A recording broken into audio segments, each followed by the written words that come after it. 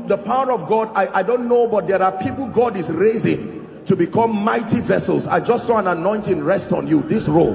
In the name of Jesus, I don't know where you are, but I pray may that grace now, let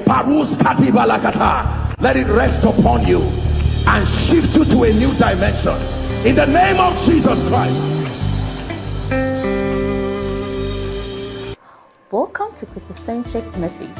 On this channel, you are going to get soul-lifting messages, faith-based content, prayer drills, and videos that would help you grow spiritually.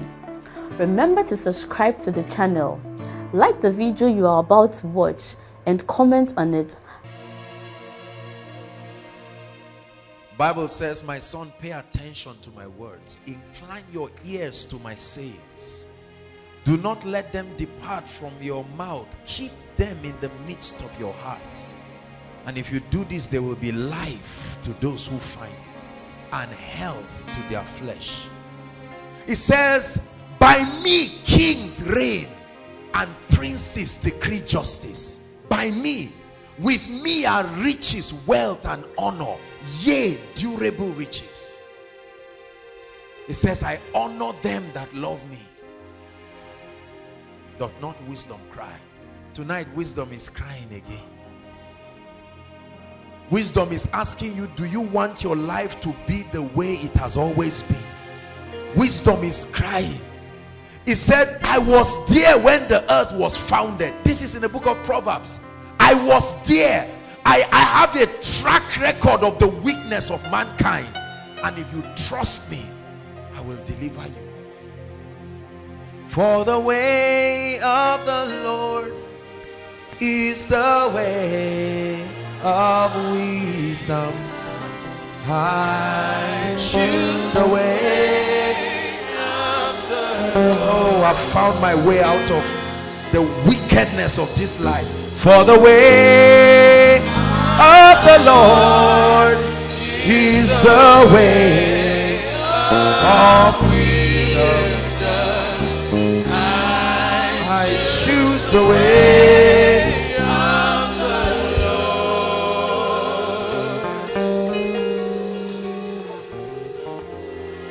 Hallelujah. Listen, when you buy a product, there is something that is written on the product. When you pick water or anything, they write something, best before. Have you seen that? Best before means if you want to maximize the opportunity and the blessing that this product has, use it, take advantage of this time period. Hallelujah. That means any moment after the given time period, it will either not work to your satisfaction or you will pay a greater price. Hallelujah. Pat Robertson, many of you know him, the founder of CBN. In the days of his youth, he prayed 3 prayer points. He said, oh God, I'm but a young man, and you have given me such a great assignment. I pray that you give me 3 things. Number 1, give me wisdom. Number 2, give me favor. Number 3, give me the anointing of the Spirit. He said, if you can give me these 3 things, send me.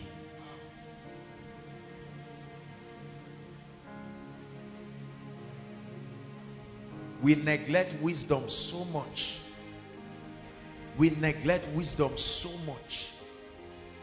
And then we run around chasing for the things that only wisdom can give. We waste our time in things that are minors, things that will come to us naturally if we invest in wisdom. One more time, pray and say, Lord, I choose wisdom. I use my mouth and I use my life. I am tired of foolish decisions. I'm tired of the level that I am, and from the depths of my heart, I covet the wisdom of the Spirit. Not human wisdom, not intellectual wisdom that comes to naught. I crave, I cry, I express desperation for that wisdom that made kings out of ordinary men.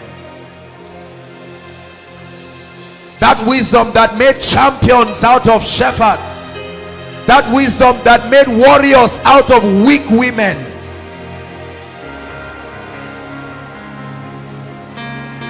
I covet your wisdom. I covet your wisdom. It is life to me. I covet your wisdom. I express it as a matter of life and death. By me kings reign and princes decree justice. Not by strength. By me kings reign and princes decree justice. With me are riches, wealth and honor. They that seek me early find me.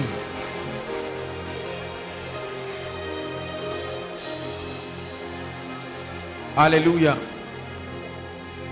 Lord, as a family of faith, we submit our desperation before you. We need wisdom.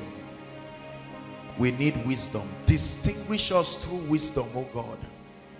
We need wisdom. We crave for it. Thank you for the things that you have done in us and through us at this level. But oh God, we cry for wisdom. In the name of the Lord Jesus, grant us wisdom tonight. In Jesus' name. God bless you. Please greet one another.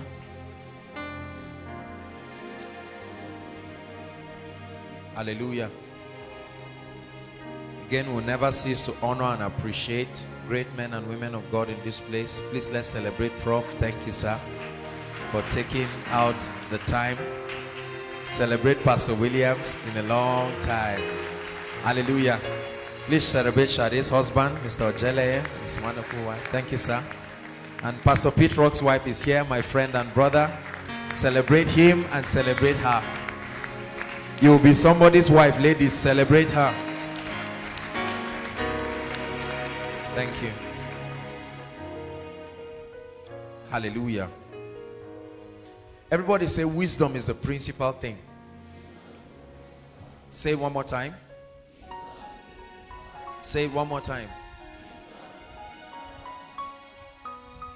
That means when you get wisdom, it will make you a principality. Oh, I love the wisdom of God. See, brothers and sisters, please listen to me. Look up. Look up. If you pay the price, you see, wisdom is so powerful. You don't need to give somebody to keep it for you and then you collect it. It's not subject to the wickedness of another person. You don't need to refrigerate it. You don't need to warm it. You don't need to save it in a bank. It has equal value in every nation. Hallelujah. You don't need to keep it in a safe and then be afraid if a thief will come and pick it. When you have it, you have gotten it. It's as simple as that.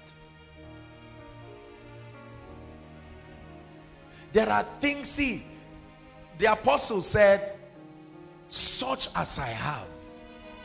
A man can know that he has something. It's not guesswork. You can know that you have something. Hallelujah. And I have come to cherish the wisdom of God. Wisdom of God will make you do things that will cause men to wonder. They said, what wisdom is this? May that be someone's testimony. That a generation will look at you and say, what wisdom is this? I cannot believe that with the kind of background you had, or with the kind of past you had, you are still surpassing standards. Hallelujah. Thank you, Jesus Christ. Tonight, please, even if you've never paid attention in anything that I've been teaching, this is one of the nights where I believe God will alter someone's destiny radically. Hallelujah. Radically. What you do not know can destroy you. Are you listening to me?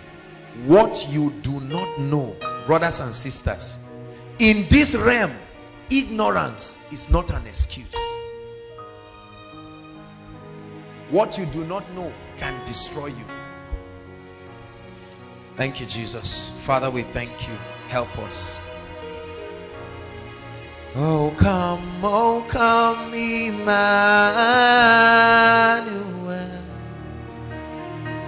and ransom captive Israel.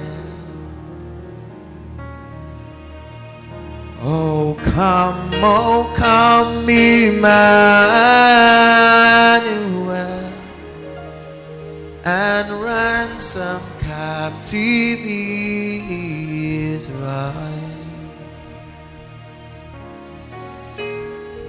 Rejoice, rejoice, Emmanuel has come to thee, O Israel. We rejoice, we rejoice, for Emmanuel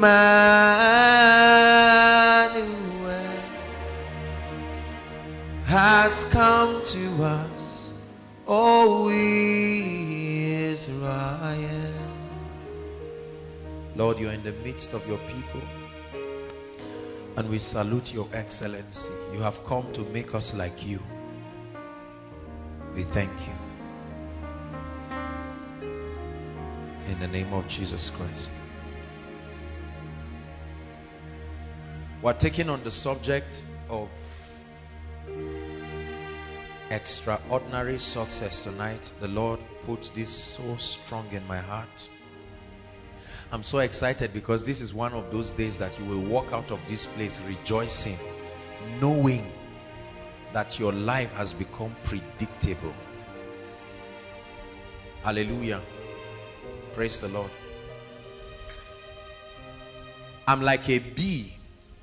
My life is a product of many anointings. I have gleaned from the wisdom of many men. My father called me some years ago and he said, "You're a young man with gray hair." Wisdom can add to your status in life. Wisdom can make a boy called Joash at age 8 to become the king of an entire nation. Wisdom can make a feeble person called David to defeat a roaring enemy called Goliath. I cherish the wisdom of God. I cherish the wisdom of the Spirit. Sometimes when I sit down, I just begin to weep and I salute the Spirit of God for the ministry of all the men and the women of God who have poured in and invested in my life. Some of them may never know the impact that they have made in my life, but I'm so grateful. Thank you, oh my Father, for giving us your Son and leaving your Spirit till your work on earth is done. Thank you, oh my Father, for giving us your Son and leaving your Spirit till your work on earth is done. The Holy Spirit has moved through great and mighty men and women and has opened them to different dimensions of grace in the kingdom. And we remain indebted. Hallelujah. This teaching tonight is very dear to my heart, and I hope that we will receive it and may it change us in the name of Jesus.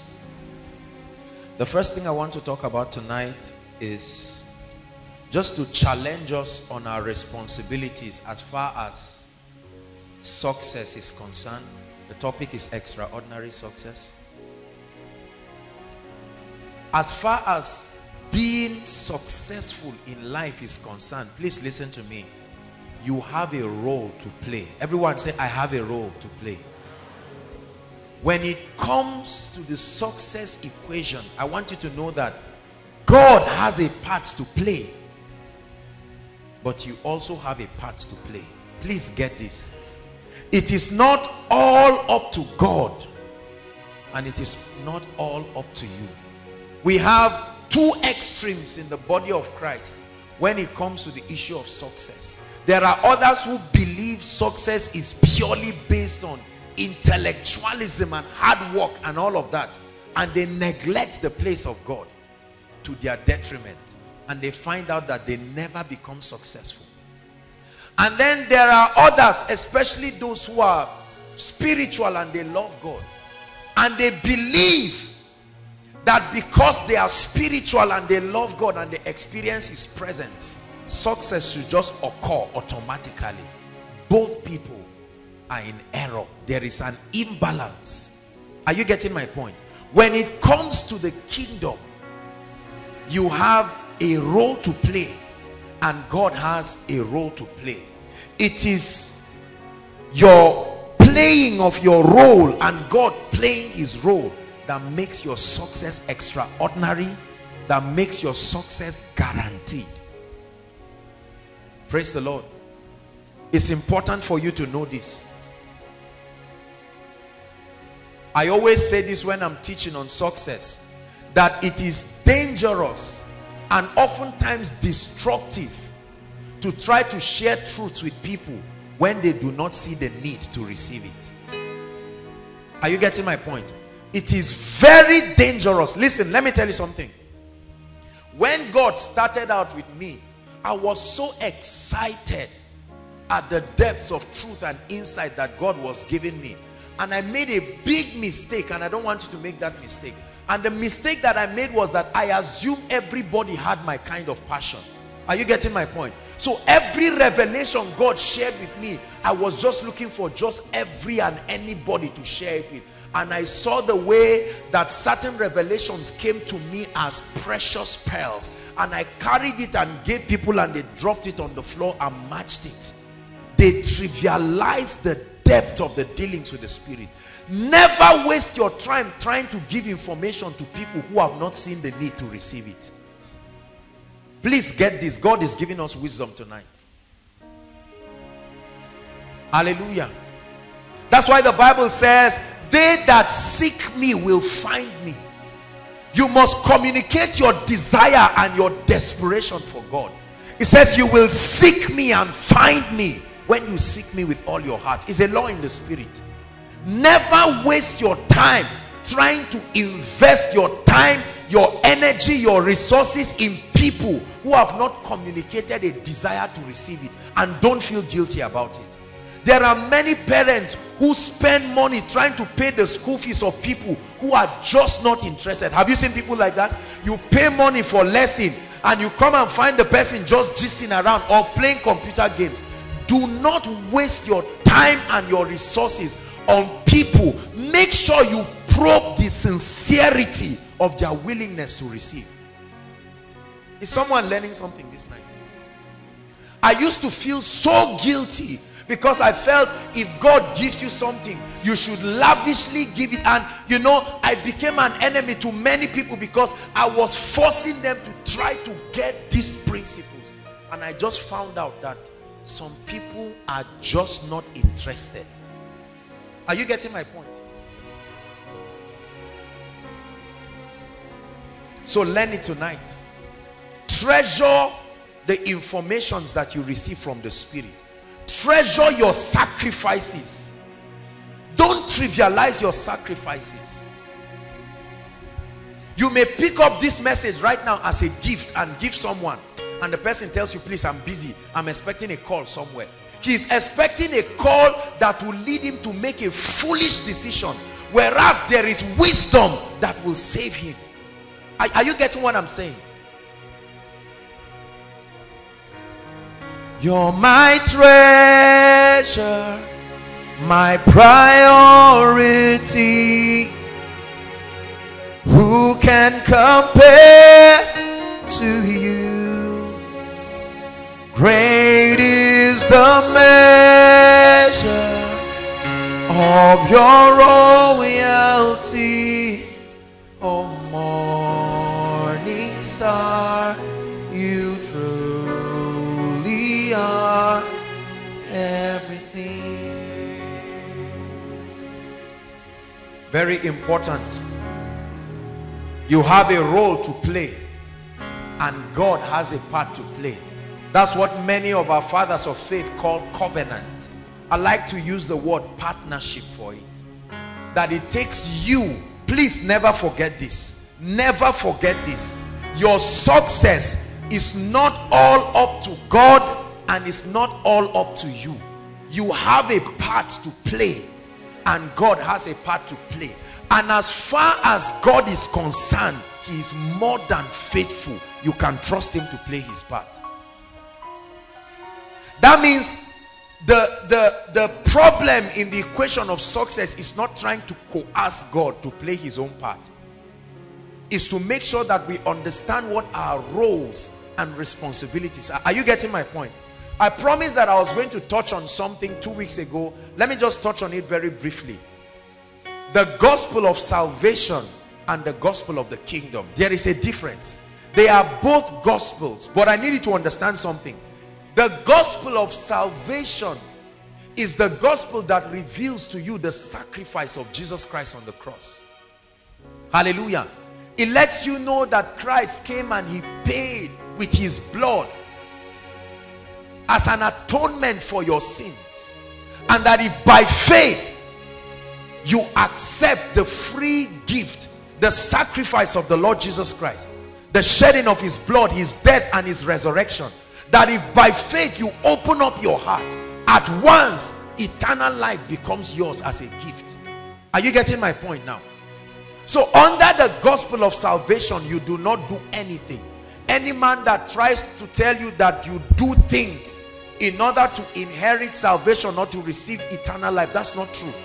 The Bible says we are saved by grace, and that not of works. Hallelujah. Lest any man should boast. But then the problem is, many people camp around the gospel of salvation.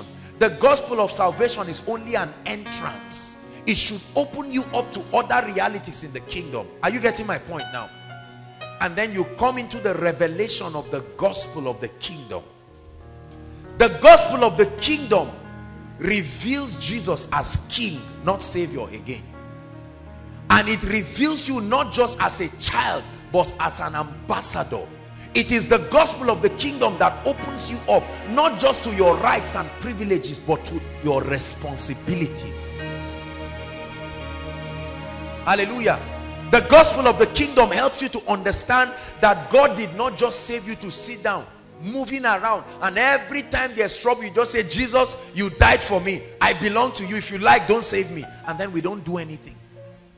So we throw all of the responsibility to Jesus Christ, and we just say, just sit down and enjoy yourself and let life work for you. Unfortunately, that's not true.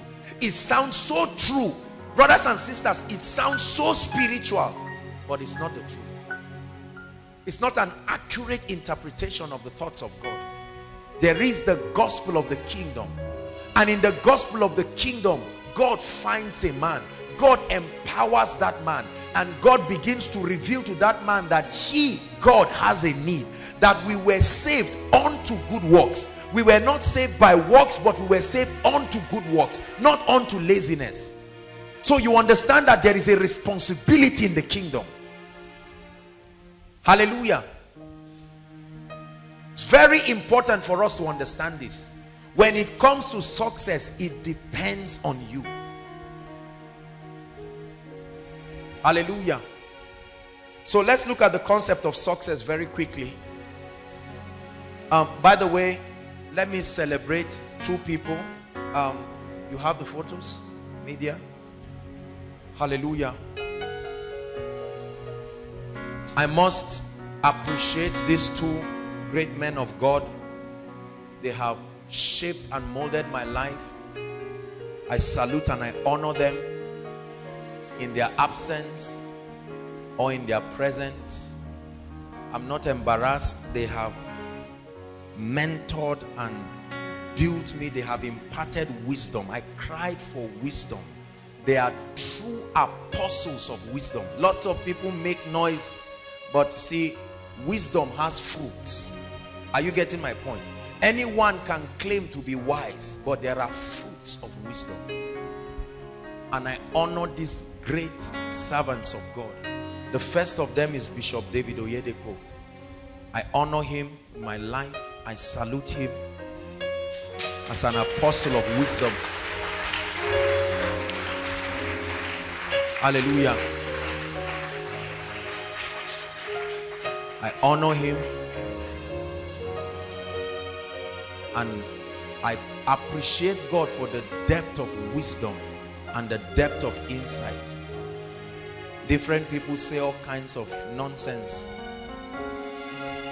Wherever I sit down and I hear you say anything wrong against him, I will get up and walk out of there. I don't care who you are and what you are saying. I don't care what your thoughts are and what your perspectives are.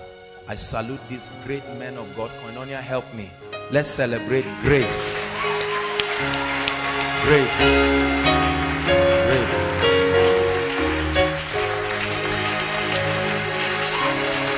Hallelujah. I also celebrate a true apostle of wisdom, Dr. Mike Murdoch.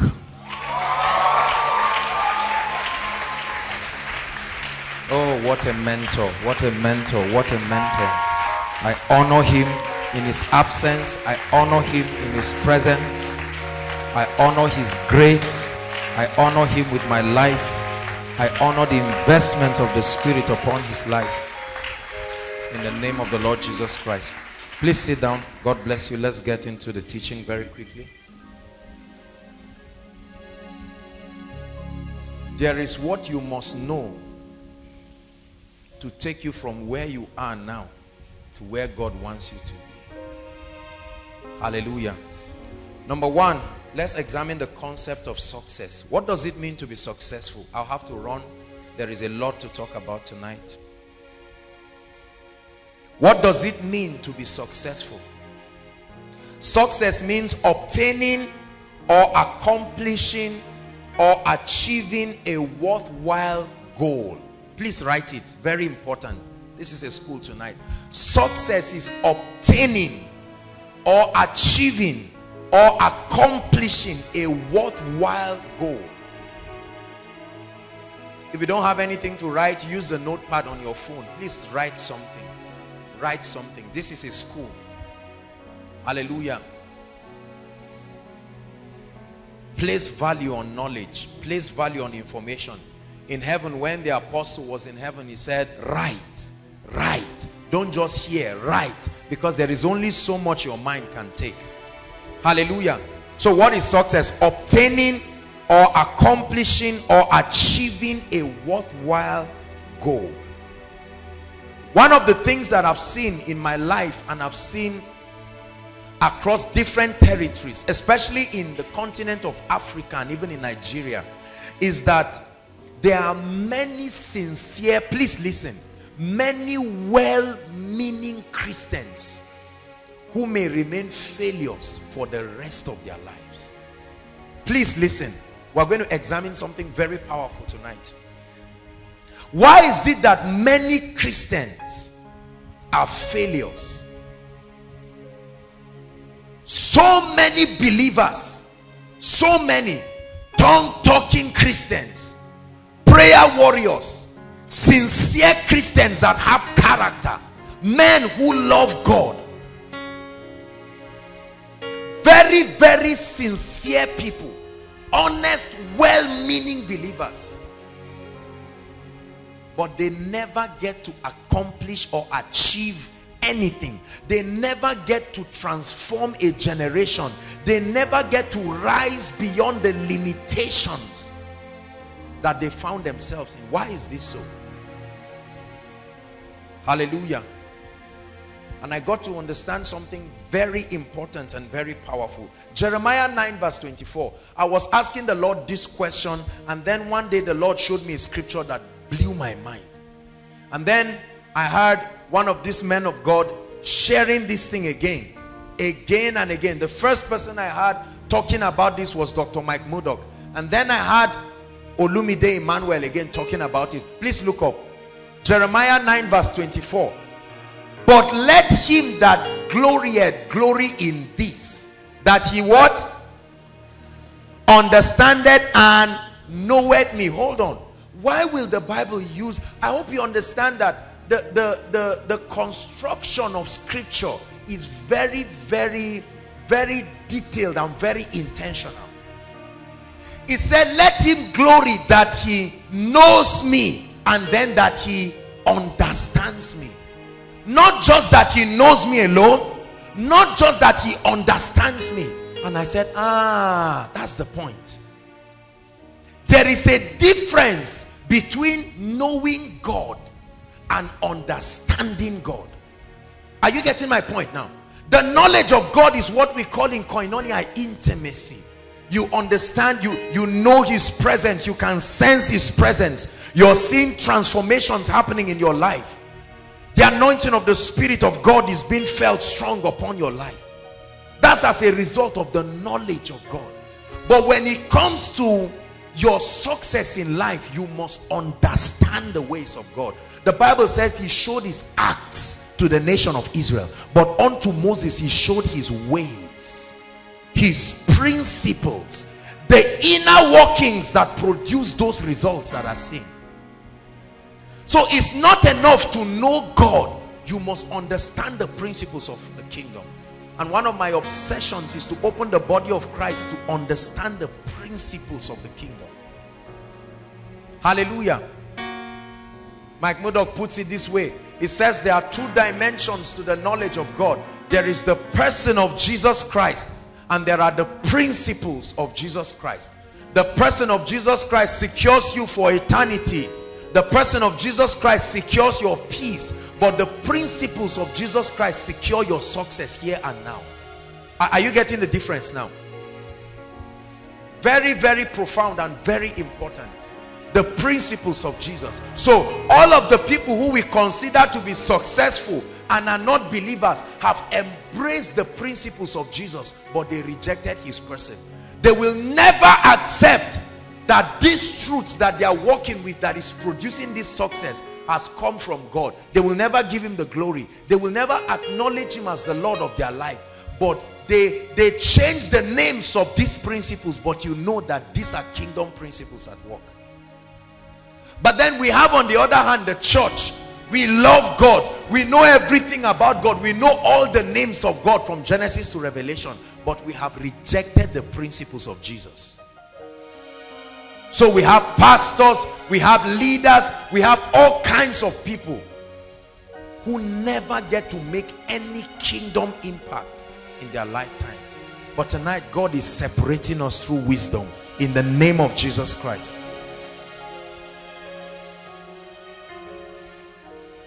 There are laws and principles that must be understood and obeyed in order to be successful in this kingdom. Please write it down.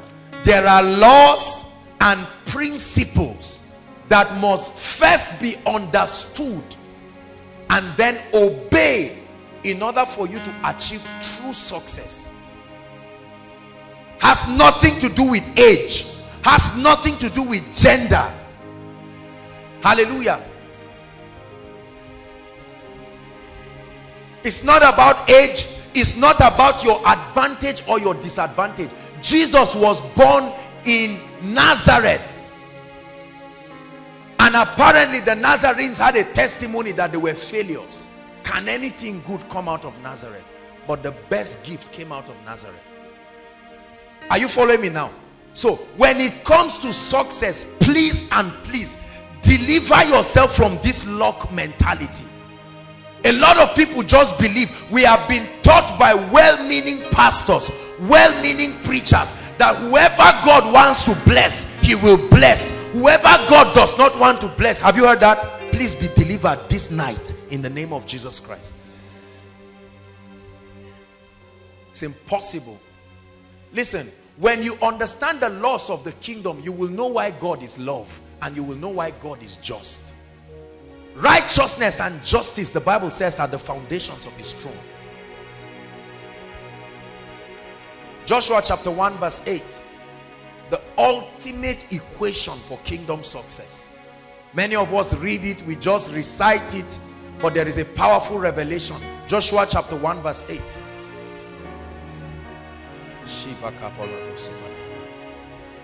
There are laws, there are principles that must be understood and must be obeyed in order to be successful. Listen, let me tell you something.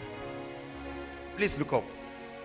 There are many people who hear what I'm saying right now and just make up their mind and say, no, forget it, it's just nonsense. We have seen people who don't know anything and God just bless them. Have you heard preachers like that? I wasn't doing anything, I was just sitting down, and a blessing. What is your concept of a blessing? We're talking about success. I mean sustained success that can be imparted to generations. And I'm not talking of money or finance necessarily. Hallelujah. Doing big things for the kingdom, accomplishing much for his majesty. Joshua 1 verse 8. This book that contains laws, the laws of the kingdom. Many times when we hear law, we are just thinking law of Old Testament. No. The laws of the kingdom were there before Genesis 1. Are you getting my point? The laws of the kingdom are not the laws of the Old Testament. No, they have been there from the foundations of the earth. They are the very principles that heaven is governed by.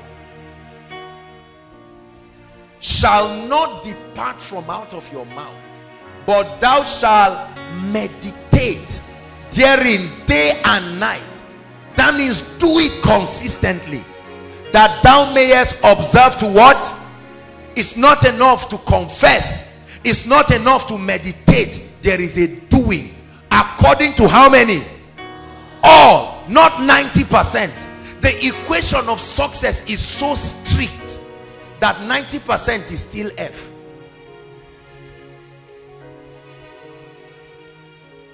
For then, after you have done this, not during, not before. Please help me read that last the last clause there. For then, are you ready? 1 to read. For then thou shalt make, and thou shalt have. Who will make his way? He said you will make your way prosperous. That means it is your responsibility if you want to remain at the level you are now. Are you getting my point now? We keep blaming God on things that God has no business. One of the things that I have learned in my life is the ability to accept responsibility. It's so easy to blame our parents for the way we are right now, right? Many young people, we stand and have the guts and the effrontery to insult them, and we say our parents, they were careless, they were this. But look at how old you are now. You've even forgotten that you are now 35 years doing the exact same thing. You were complaining right from when you were 18, and you are still making worse decisions because you are exposed to more opportunities and information. Many of us like to talk about the government. You know, people say the money in Nigeria, how can one person loot 170 million? They would have shared it to all of us. Can I tell you something? Look up. Share the money in Nigeria equally to everybody. I give you 24 hours. It will return back to the people that had it initially. Guaranteed.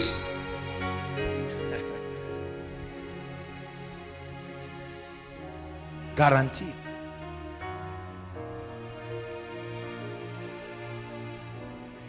For then shall thou make your ways what? Prosperous, and you will have good success. May God give us good success. There is a difference between good success and bad success. Good success is the kind of success that exalts the name of Christ, keeps you in integrity, and when you kill a man to be rich, that's bad success. Are you getting what I'm saying? When you sleep around for money, that's bad success. When you give bribes and tips in your office for promotion, that's bad success. The success of many people in Nigeria has a curse upon it because it is bad success.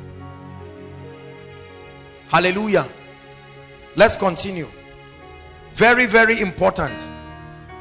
I want us to examine certain things very, very quickly. Let's look at Jeremiah 6 verse 16. One other thing I want you to realize about success is that success is not coincidence. Success is not magic. Success is not luck. There's no such thing as that. A man said, if you wake up and find yourself successful, be sure you were not sleeping. Thus saith the Lord, stand in the ways and see, and do what? Ask. Everybody say ask. Everybody say inquire. Everybody say pursue. Ask for the what? That means those parts are already there. You don't need to invent it. You don't need to discover a road. To try to invent a road that has been found. He said, ask for the ancient path. Where is the good way? It's only the good way that can give you good success. Is that true?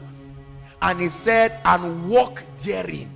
You can ask and they can show you, and you can sit down and still be looking. He said, when you find it, walk therein. What's the result? He said, you shall find rest for your souls. But what is the church saying? But they said, we will not walk. Is that not the testimony of many people?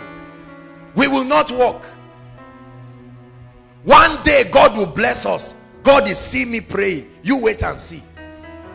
And we keep waiting and waiting and waiting. Hallelujah. I come from a lineage of missionaries. My grandfather, they were the founding fathers and the trustees of the Church of Christ in Nigeria. You go to the history and you are checking, you will see my mother when they were all small, sitting there in the picture, and my father too. That my grandfather. Hallelujah. My blood father was a Baptist, served God diligently with his life. Brothers and sisters, if there is any couple that I've seen in my life who are men of character and integrity that truly love God, I can tell you my parents. But it did not change the situation in my family. Are you getting what I'm saying? I knew times when my mother would lock the door, you would hear her shouting and crying and praying. And at a point I said, "Kai God, but you self now, wow. Somebody is crying like this to you." What you do not know can destroy you. Hallelujah. Thank you, Jesus Christ. I'm going to share with us a few principles. Before I go there, let me just say something quickly. The difference between failure and success is the voice that you have chosen to trust. I must say this before we continue. The difference between your success in life or your failure is the voice that you have chosen to trust. It's not enough to just listen. The Bible said, be careful how you hear. You can hear a wrong voice and believe that voice for years to your detriment. The difference, I can never help you to become successful until I change the wrong voice you are listening to. Adam and Eve kept hearing the voice of God, and as long as they heard the voice of God and walked in his ways, they were successful. The day they had what? Another voice. Is that true? Lucifer came with another voice and he misled them. And the Bible says in Genesis chapter 3, it said, and they heard the voice of God walking in the cool of the day. And he said, Adam, where art thou? Hallelujah. And Adam, that's chapter 3 or 4. And he says, Adam, where art thou? And Adam said, I heard thy voice, but I hid because I was naked. What did God say? Who told you that means you've started hearing another voice. Your success in life, listen please, is highly dependent on the voice you have chosen to trust. Not just here. Our decisions in life are based on the convictions that words have brought for us. If I convince you right now that if you come and kneel down on this altar, you will get breakthrough, will you be embarrassed doing it? You will just come and kneel down. Is that not true? If I convince you right now that if you slap Lawrence, your breakthrough will come guaranteed. As stupid as it sounds, you will find out that there are people who will come passionately. They say, oh Lawrence, it's not like I'm a wicked person, but I need to. The whole body of Christ is moving at the frequency of convictions and words. And the Bible says there is, as it were, many voices, and none of these voices are without effect. That means the voice you permit to speak to you is the voice that molds your success. Unfortunately, many of us in the body of Christ have received not necessarily wrong voices, but inaccurate voices. Not necessarily wrong, but that the equations they have given us were not complete. So we grew up with convictions that are not thorough, not potent enough to deliver unto us the things that are required. And that's why God is helping someone tonight. I can never change your life until you are willing to change the voice, the convictions that you have trusted and kept. Hallelujah. I'm going to teach on 3 basic principles. Number 1, very important. I'm not going to talk too deep in it. Number 1, if you want to be successful, please listen. We're going to talk about the principle of mentorship. Listen. This has become such a controversial issue. I have a series just for this, and I trust that when God grants grace, we are going to deal with it. It's been such a controversial issue in the body of Christ. There have been all kinds of imbalances about the concept of mentorship. Many people in their innocence have been misled into all kinds of junks, have been threatened by all kinds of wrong ideologies. But let me tell you a few things about mentorship. Very important. 1 Samuel 3 verse 12 to 13. Please help us, media. We need to be very fast. Mentorship is a very important aspect of our lives. There are 2 ways to learn in life. Number 1, mistakes. Number 2, mentors. There are 2 ways to learn in life. You learn through your mistakes, or you learn through your mentors. Hallelujah. Mentorship is very, very important. Please pay attention to what I'm sharing tonight if you ever are interested in success in the kingdom. 3 verse 12 and 13. 3 verse 12 and 13. 1 Samuel 3 verse 12 and 13. Thank you, Holy Spirit. Is somebody getting blessed tonight? Hallelujah. All right, let's read together. 1, 2, read. And in that day I will perform against Eli all things which I have spoken concerning his house. When I begin, I will also make an end. Verse 13. Why? He said, for I have told him that I will judge his house forever for the iniquity which he knows, because his sons made themselves vile, and he restrained them not. And he restrained them not. There are 2 ways to learn in life: mistakes and the ministry of mentors. Is so important. 2 Timothy chapter 2 verse 2. 2 Timothy chapter 2 verse 2. Very powerful scripture. Please, if you listen to what I'm sharing, just 3 laws that I share tonight, it will dramatically change your life. 2 Timothy 2 verse 2. Everyone please read. 1, 2, read. Of me among many witnesses, the same commit thou to faithful men, who shall be able to what? Teach others also. So what I had I commit to faithful men, and those faithful men teach and commit others. This is how the chain of success works in the kingdom.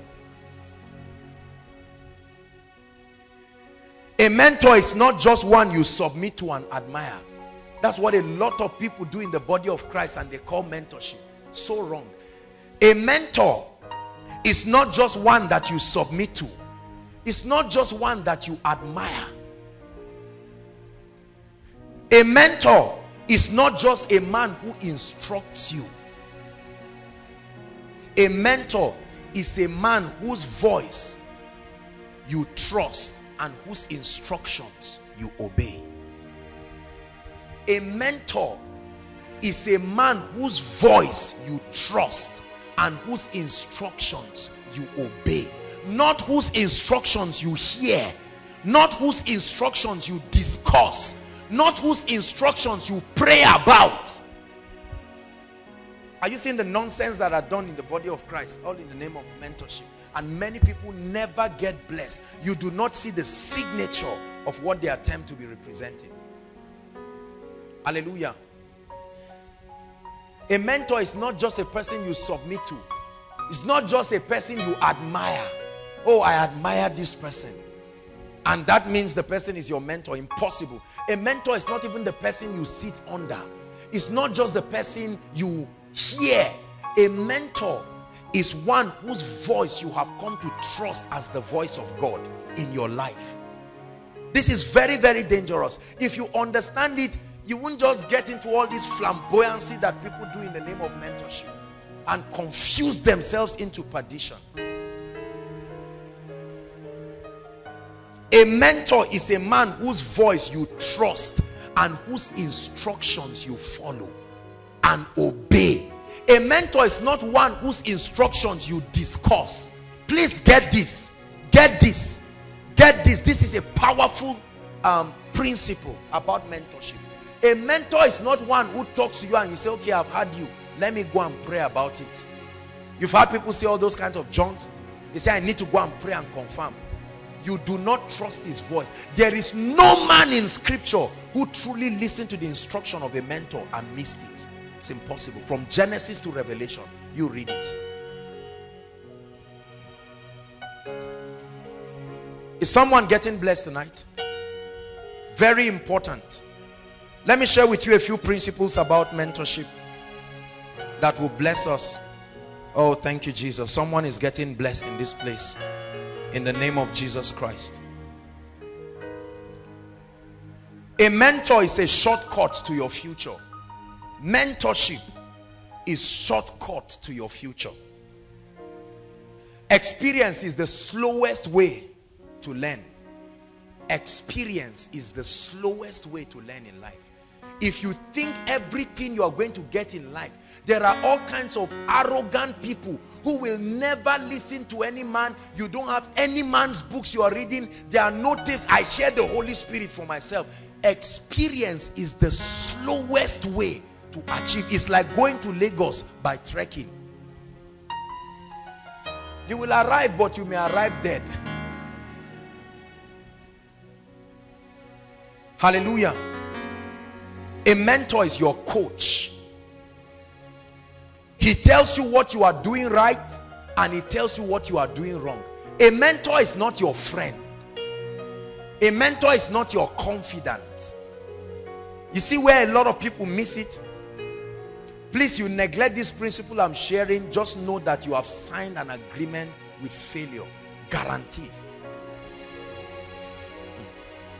A mentor is not your best friend. Your best friend loves you the way you are. Hallelujah. But a mentor loves you too much to leave you the way you are. This is the difference between a mentor and your best friend. Your best friend loves you. You will make all kinds of blunders and your best friend will say, it's all right. All things work together for them that love God, who are the called.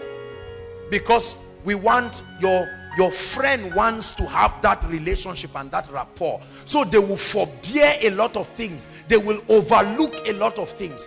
So your friend, you can be in a room with your friend and be breaking a lot of laws and your friend can forbear. The day you leave your friend and go to another place, that's where you see the gravity of your blunders, because your friend has... Is somebody understanding what I'm saying? There are many of you that you think you are doing very well because around you are people who can tolerate you to death. But mentorship reveals your weakness and provokes you to change. A mentor has nothing, absolutely nothing to lose by your stubbornness or your lack of listening. Hallelujah.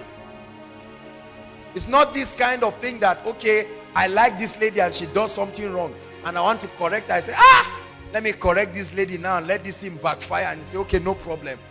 God, you are... That's not mentorship, brothers and sisters. That's called friendship. Are you getting my point? A man who can look at you and rebuke you and correct you. A man who your success does not come as a big deal to him.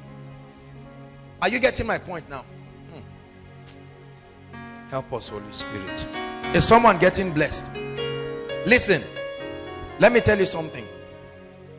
Wisdom does not necessarily come with age. You must understand this. A mentor is somebody who can correct you. I want to say something that will bless you right now. Correction from your pastor or your leader or your mentor, or if you are working, your superior, is God's protection to you from your next tragedy. Are you getting my point? When your leader or your boss or your superior corrects you, it is God using them to save you from the next blunder and tragedy you are about to make. He said, my son, pay attention. Don't just hear. There is a difference between hearing and listening. Hearing is just sound. Listening is hearing with the intention of obedience. That's the difference between listening and hearing. There are many people who hear all kinds of things. I have been more blessed from the men of God and GOs of many ministries than even the workers in those ministries. They are there working. They keep hearing, but they never listen. Is God challenging someone tonight?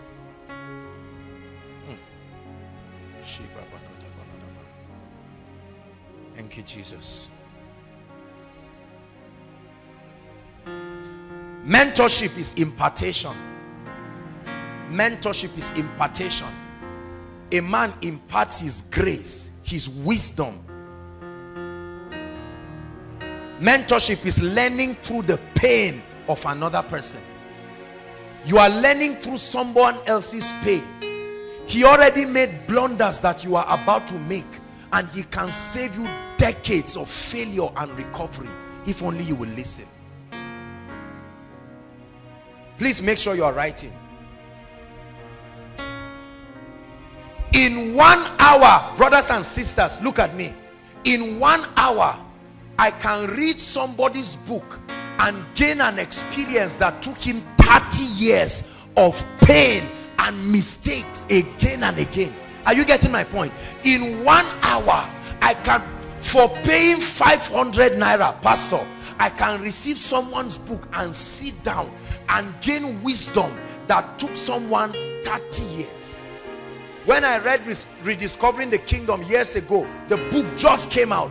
I made sure that I ordered it. I wrote a letter to Miles Monroe, and I told him, I've been blessed by your ministry. May God bless and honor you. And he replied me. He said, may God bless you. Use the book. I got that book. I paid so much. When it came into the country, I made sure I was one of the first people that got it. And I sat down, and he said it took him 30 years of the dealings of the Spirit. But within 1 day, you can get wisdom from the pain of a man. Is somebody getting blessed? Do you want to have to be the one to pay every price by yourself? Your lifetime is not enough to correct yourself until you make it right.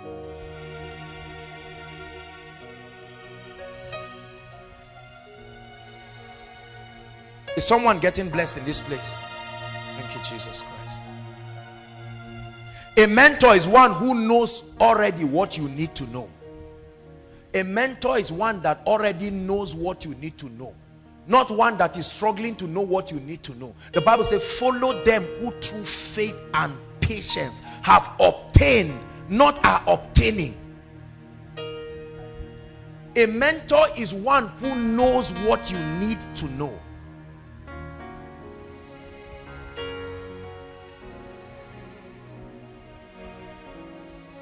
Whose mentorship do you treasure and value? That's what God is asking you. Whose voice have you been listening to shape your life? I can tell you that this is the reason why you are where you are right now.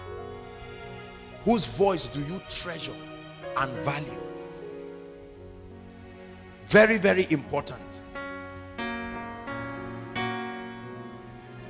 Mentorship is so important as far as the kingdom is concerned. Very, very important. Listen, I want to teach you how to be blessed from a mentor's life. There is an attitude. Hallelujah. This is where a lot of people are missing it. Please listen. I wrote it down here and let me just read it. I said, to be blessed from a mentor's life, you must receive the person of that man of God. Not just the message, the person. I see a lot of people who say, forget about the person, just receive the message and leave him. That's junk and nonsense. Are you getting my point? You must first receive the person of that man of God. I know a lot of people who talk wrong things against men of God and great leaders. They sit down in conversations that tear them into pieces, and then they sit down and want to attempt to get the treasure in them. It never works that way. You cannot sit down and tear a man into pieces and believe that you will receive from that man. The Lord does not work that way. The first requirement is that you must receive the person. You must be able to trust the voice of God. Mentors are not perfect people. They are people who have knowledge. They are people who have experience. They are people who have grace. If you are not, if you do not have the capacity to overlook a man's limitations.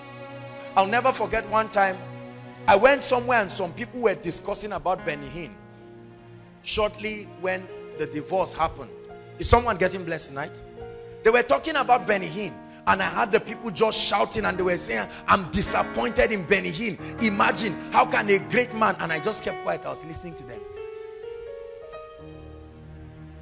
We were watching a program and they were just talking, tearing this man down, said, this generation self, now what is happening? You don't even trust anybody again. And I listened to them, and later on I called the person. I said, how could you be this unwise? Hallelujah. Over an information you do not even understand. You are not Benny Hinn's PA. You don't know anything. It's easy to sit down and discuss about people, isn't it? It's easy to sit down and watch people play football since there's World Cup. Let me use that example. And say, Nigeria, you didn't score. Shame on you. That heading, if you just headed, is easy. Talk is cheap.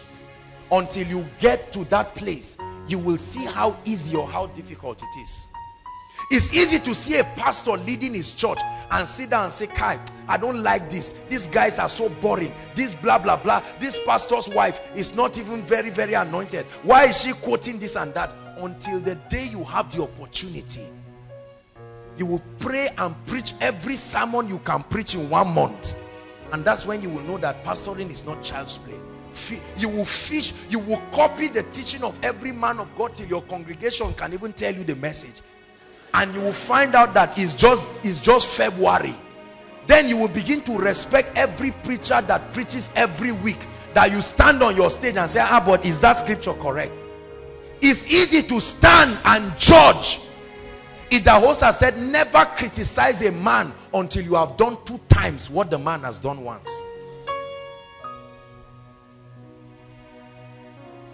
And I listened to them, and I called the person. I said, no, don't do this. If you talk like this, you will never receive the grace upon his life. And I told him, you need to go to God and say, Lord, I am sorry.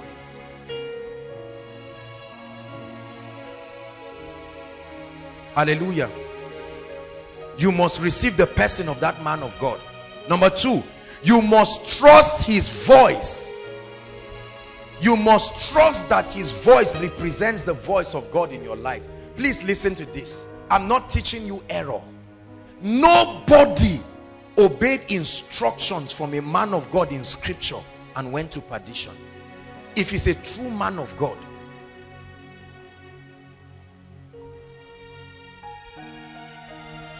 You must be willing to submit to his instructions as coming from God. Listen, you never get a mentor give you instructions and you say, I've heard you, sir, let me go and think about it. That's nonsense. Read your scriptures. If you trust that the voice of this man of God is the voice of God, you prove it by absolute loyalty. This looks very childish, but I will show you why so many people do not receive. I remember one time we were in Abuja and this particular great man of God, we just sat down listening to him, and when I saw that man, I kept quiet for hours. This man was talking. Some of my colleagues were just making noise and I kept quiet. I was listening to this man and he was looking at me eyeball to eyeball, and at a point he said, what kind of person are you? Don't you talk? And I kept quiet. I was just listening. And later on he cornered me outside and he said, I know what I've seen in the spirit about you. Pray for me. I said, I'll pray in my room, not here. He said, lay hands on me. I said, no, I won't do that. Many foolish young preachers say, yes sir, you are celebrating my meal. Kneel down, let me show you what anointing can do. See that? No. This is why many people do not. Let me tell you, success is not about business or job. If you do it accounts for less than 10% of the equation of success. If you neglect these laws, you neglect it to your detriment. Praise the Lord. Is someone listening? It is only when you have accepted the voice and the person of this man, then his message, his grace and his anointing will be effective in your life. It's amazing how people come and sit down in a meeting, listen to their men of God, and immediately they come out, they sit down in forums and try to discuss and tear everything into pieces and just sit down and say, man, oh boy, that thing this man is saying, this is nonsense. I remember one man who was criticizing Mike Murdoch and he was even warning me. He said, be careful, this seed man, everything is seed. What sort of man is that? You will stand and say they should sow a seed into his life. I said, that's all you saw about this man? That's everything you saw about this man? I said, time will tell. Years later, I saw him in the midst of financial crisis. He was reading one of Mike Murdoch's book, Why People Do Not Receive Their Financial Harvest. See, let me tell you something about life. Life can humble any level of arrogance. It's only a matter of time. There are realities that is like a wall. You will box it till you get tired. At that point, hallelujah, Bible says that David cried and cried until he had no strength. He came to himself. Thank you, Jesus Christ. Mentorship creates 7 things. And let me just put it, like I said, we have a series and we'll talk on it more extensively. Mentorship creates 7 things in your life when you embrace that ministry. Number 1, it creates impartation. Number 2, it creates guidance. Number 3, it creates access. It creates impartation, it creates guidance, it creates access. Number 4, it creates endorsement. Number 5, it creates promotion or a platform for promotion. Number 6, mentorship creates a platform for wisdom. 7, mentorship creates speed in your life. Take note of this. It was through the wisdom of a dear woman of God that I respect who called me one day. I used to talk about men of God and I will mention their names. And with my zeal, I would just be talking, and the woman called me one day and said, my son, you are a young man and you have a very long journey to go. God is going to use you greatly. Never criticize a man of God. You are too young to know everything around a man of God's life. Make sure from today. And I said, mommy, God is my witness, and in your presence, this is the last time I will ever open my mouth and talk about a man of God mentioning his name. I will challenge wrong doctrines, but not to talk about a man of God. Wisdom. I would have destroyed an opportunity in the height of what God will be doing in Koinonia. One day now, I will make a foolish decision, maybe on air. Are you seeing that now? This is how great people, I'm showing you the wisdom and the blessings of mentorship. There are many of you who have seen people and you disregard them because you think a mentor is only one who has your kind and level of anointing. There are wisdoms that are greater than the realm of anointing. Levels of wisdom. Hallelujah. I learned silence from one of our boards of trustees. I notice every time you are talking to that man, he will keep quiet. You will talk and say all kinds of things and he will keep quiet. I didn't used to be like that. Especially if God has revealed to me what your problem is. Before you talk, I say, please save us the time. And he taught me the art of listening. That it is wisdom to listen to a man. See that?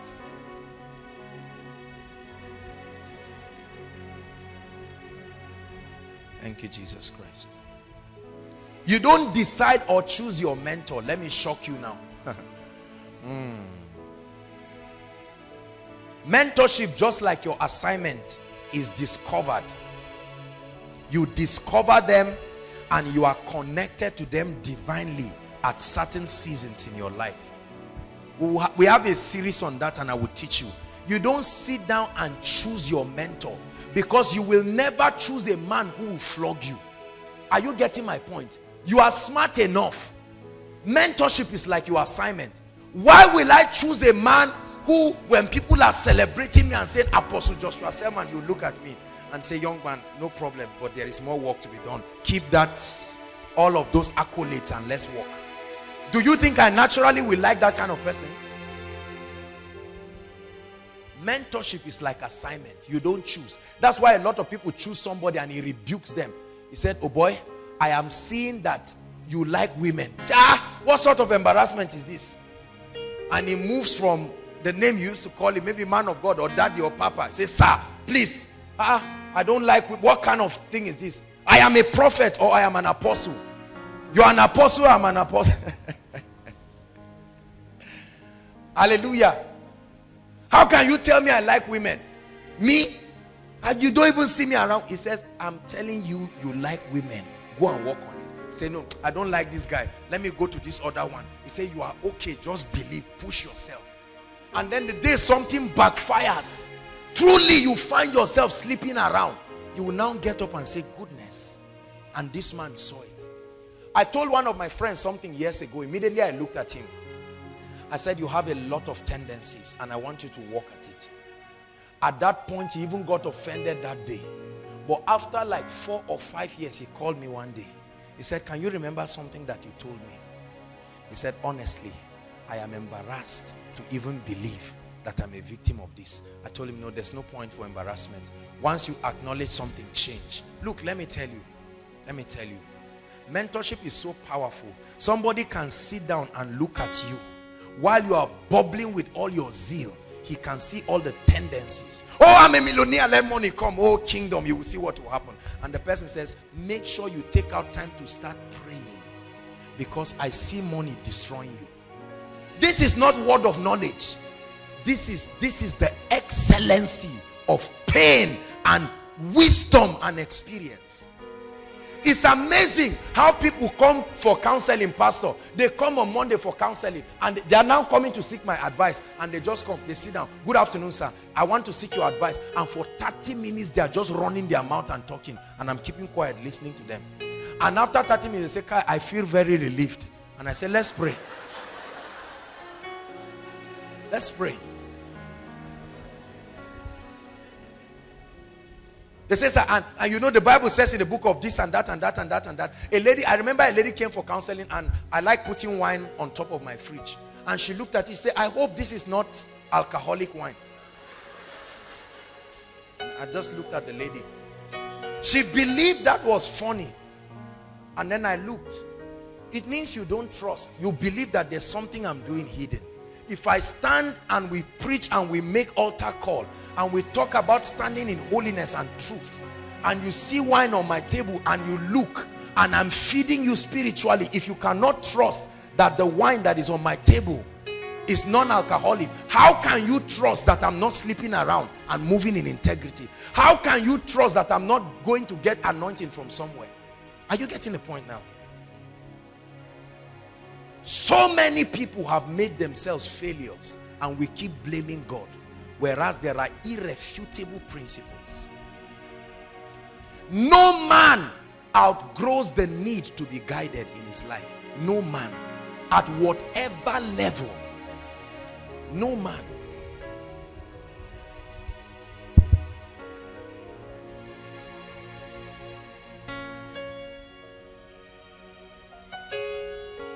You discover your mentors and you are connected to them divinely at certain seasons of your lives. Mentors are not necessarily perfect people. Please, is someone getting blessed tonight? Mentors are not necessarily perfect people. They are people who you have come to trust the word and in the instructions of God in their mouth. Now look at me. There is an attitude that you must have every time you are before a great man. Please listen. This is not human worship. When you sit before a mentor or before a great man, only ask questions and listen. When you sit before a great man, that's not time for discussion. A lot of arrogant people get access to men of God that other people are dying to see, and they sit down and for 30 minutes they are running their mouths and talking nonsense. They are saying we are colleagues in the ministry and we are just talking, or we are colleagues in this. You sit down with a woman who has trained 8 children and you are a young lady getting married 2 weeks. You're already talking to her about pregnancy. Say this and that and that. I read it in this book. This woman gave birth to 8 children. Out of the 8, there were twins. And the woman is just looking at you like this. Yes, you went to school. I didn't go to school. And you sit down. You went there and say, Mommy, what advice can you give me now that I'm going into a marital home? And you just look and you are wondering, after all, she was poor. I went to school. I just returned from America. And the woman is just looking at you. You believe this woman is too old or naive to understand what you are going through. Or maybe a lady is pregnant, for instance, and maybe she wants to seek advice from a woman because of maybe any complication. 2 months, 3 months into the pregnancy. And you now look at her and say, Mommy, is there any way you can help me? 8 children. 8 children. And you believe. Is such a level of arrogance.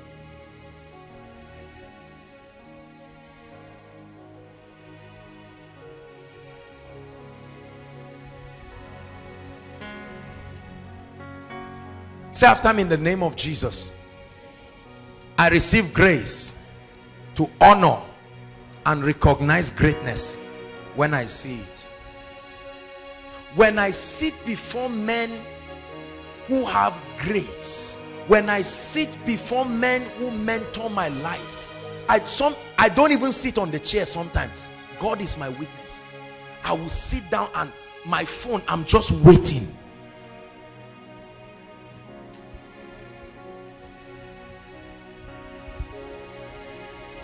Every time you see results in a man's life, there is more than what you can see. Are you getting my point? If it is the equation of God, there is more than you can see.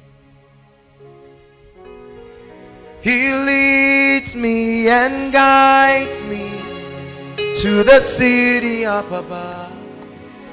He leads me and guides me to my place of destiny.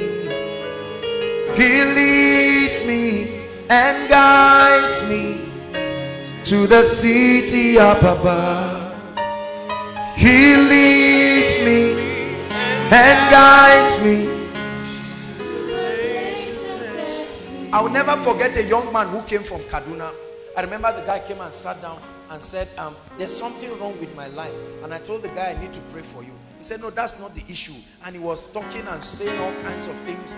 And then I was looking, immediately he entered. I saw a spirit tormenting this guy. I said, I need to pray for you. It happened one time with another lady again from a ministry. I will not mention the name. No, she came and was saying all kinds of things. And this guy was talking.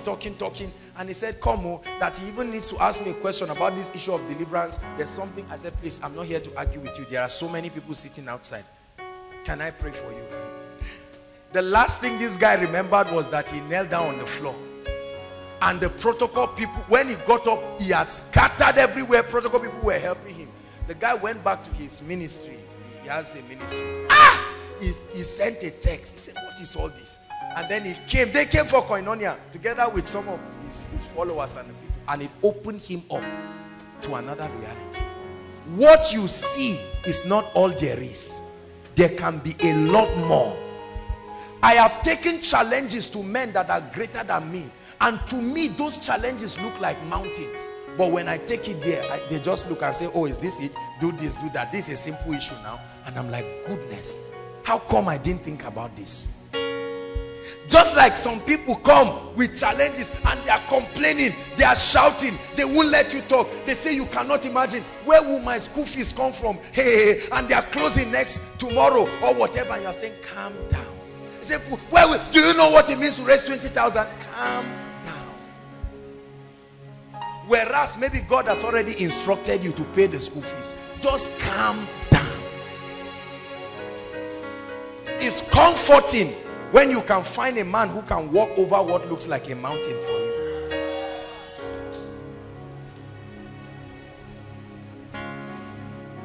I cannot tell you how people come with all kinds of challenges, and they come maybe for counseling, and you can see that these things are prolonged for years.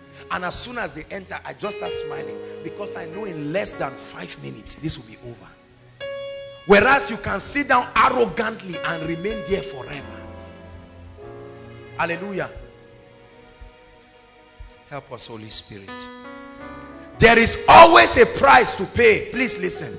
There is always a price to pay to follow an uncommon mentor. There is always a price. It will cost you to follow a true mentor. Adaptation is the key to enjoying the ministry of a mentor in your life. Look at me. Never expect a mentor to adjust to your life. You are joking. If you cannot adjust to the person's life. I'll never forget when I went to Abuja one time to see a particular man of God. 4 days I had not seen him. 4 days. And God was my witness that I never complained. I said, Lord, thank you. It's a privilege. This is how people too wait for counseling to see me, and they are not complaining. So I have no rights to complain. There are people who call me, hello, this and that, and I tell them, okay, we have a counselor. I say, please, I don't have that time. I can't wait. I'm busy. You are coming to see lecturers, professors, great men, and a young man just comes with his sack jeans. Is there any way we can just see sharp? Please, I have things to do. Pack your load and go back to your trouble and remain there. There is a price. Never forget this. There is a price to pay for mentorship. There is a price. Apostle Johnson Suleiman was talking and he said something.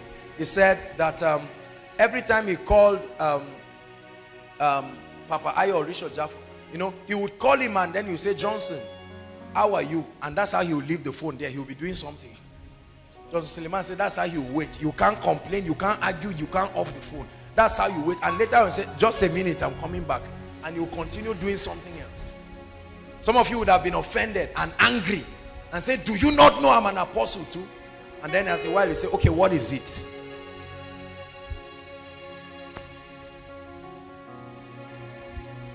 A mentor is not one who calls you Apostle Joshua Selman. He should be able to say, Joshua, come. You see that? Sometimes we are used to the accolades of men. I am apostle. Even if you say pastor, they say, am I pastor? Is A the same thing as P? I'm not. I mean, you better call the correct thing. May God help us. Because if you get this principle alone, many of us tonight, this is the key to the next level of your life. You have neglected the ministry of great men. There is nothing embarrassing about acknowledging that there are people who have gone ahead of you. Praise the Lord. Pursuit is the only proof of passion. There are people who get angry. Maybe they want to see me, and maybe we are away on a trip, and then they are angry and they call. They say, I've been calling you for 2 days. And I say, I'm sorry. What's the issue? They say, please, I've been trusting God for something in my life, and you just finished quarreling me. You have been calling me for 2 days. I'm not responding. Whereas maybe I was preaching. Whereas maybe I was having time with God. You know, please and please, brothers and sisters, it takes humility to rise to the top. If you are not ready to be humble, get set to remain at that level. Hallelujah.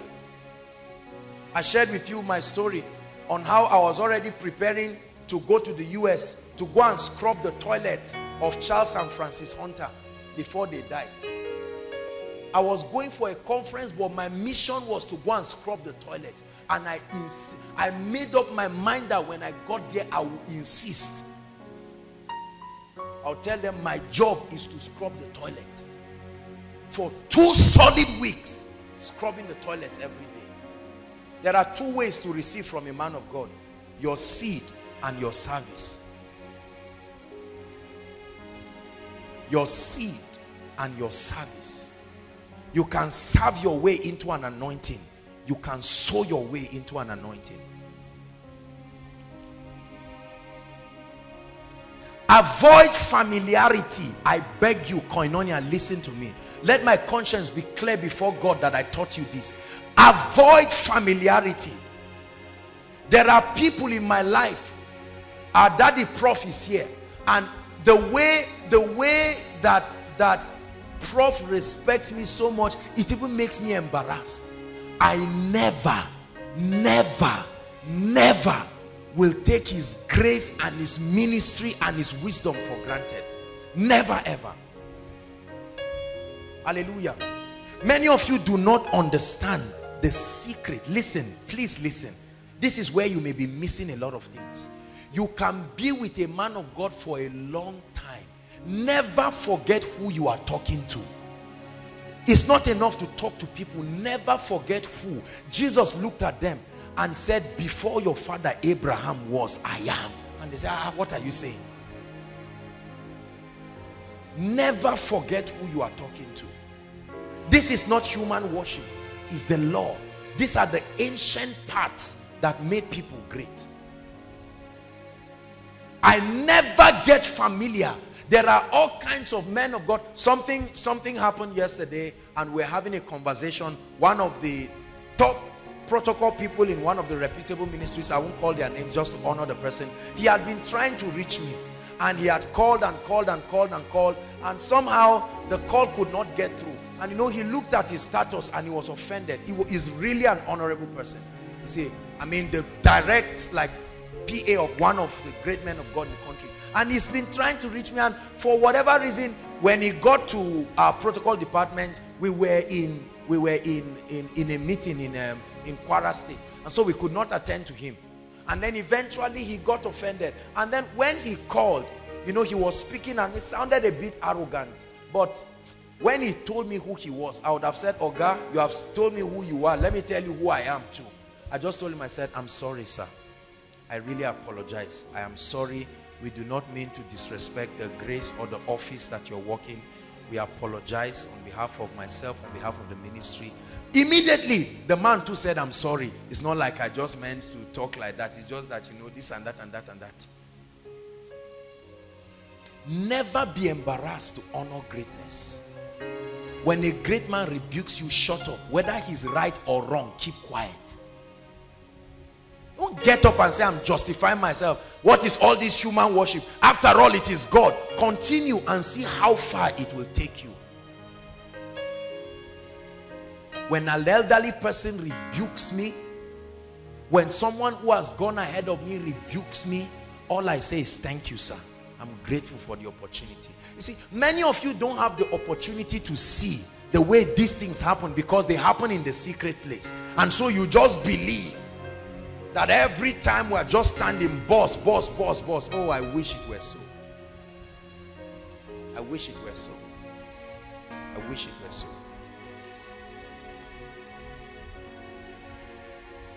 Praise the Lord. Number two, principle number two. Let's hurry up. Goodness, time is gone. The law of value. I'm talking about your assignment now. You want to be successful? Please listen to me. This will probably be one of the greatest revelations you've heard about your assignment. I want you to listen. Your assignment is called the law of value. Hebrews 10 verse 7, please. Hebrews 10 verse 7.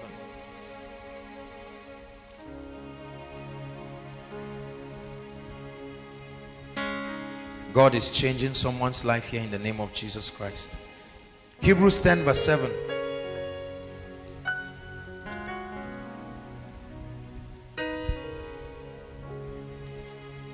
I'd like us to read it. 1, 2, read.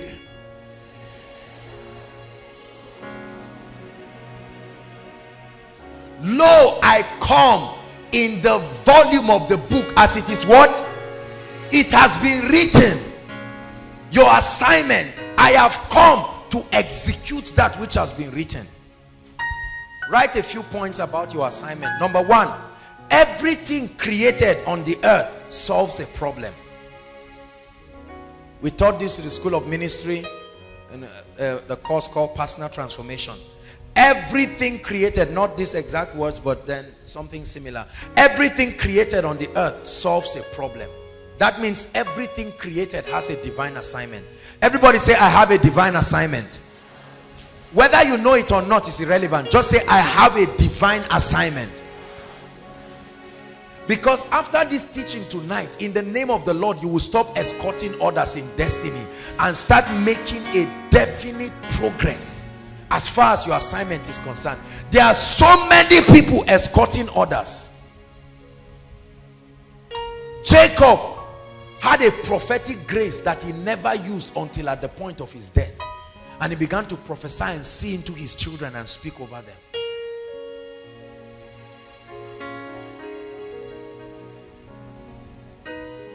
Every man in the earth is a walking solution to a problem.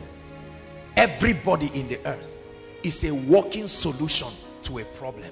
Say, I am a walking solution to a problem.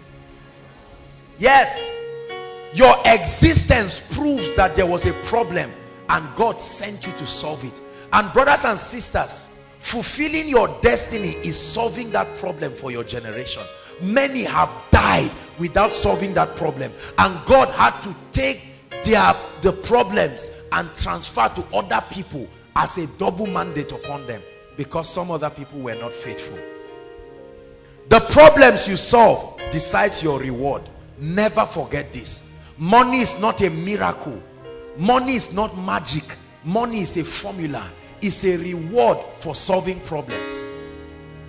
I can look at your financial level today and I can tell you, you are where you are proportionate to the problems you have solved. That's why you will pay a gate man 10,000, right?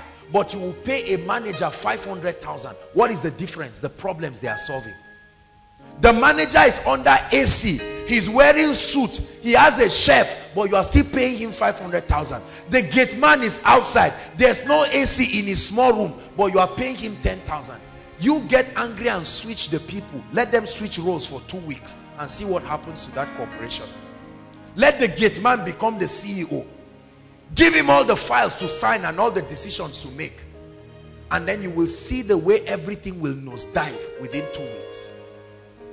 So the problem that you solve is what decides your significance.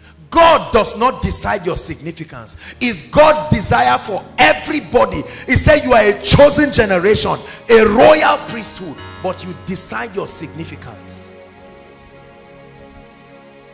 There is no reason to envy any man.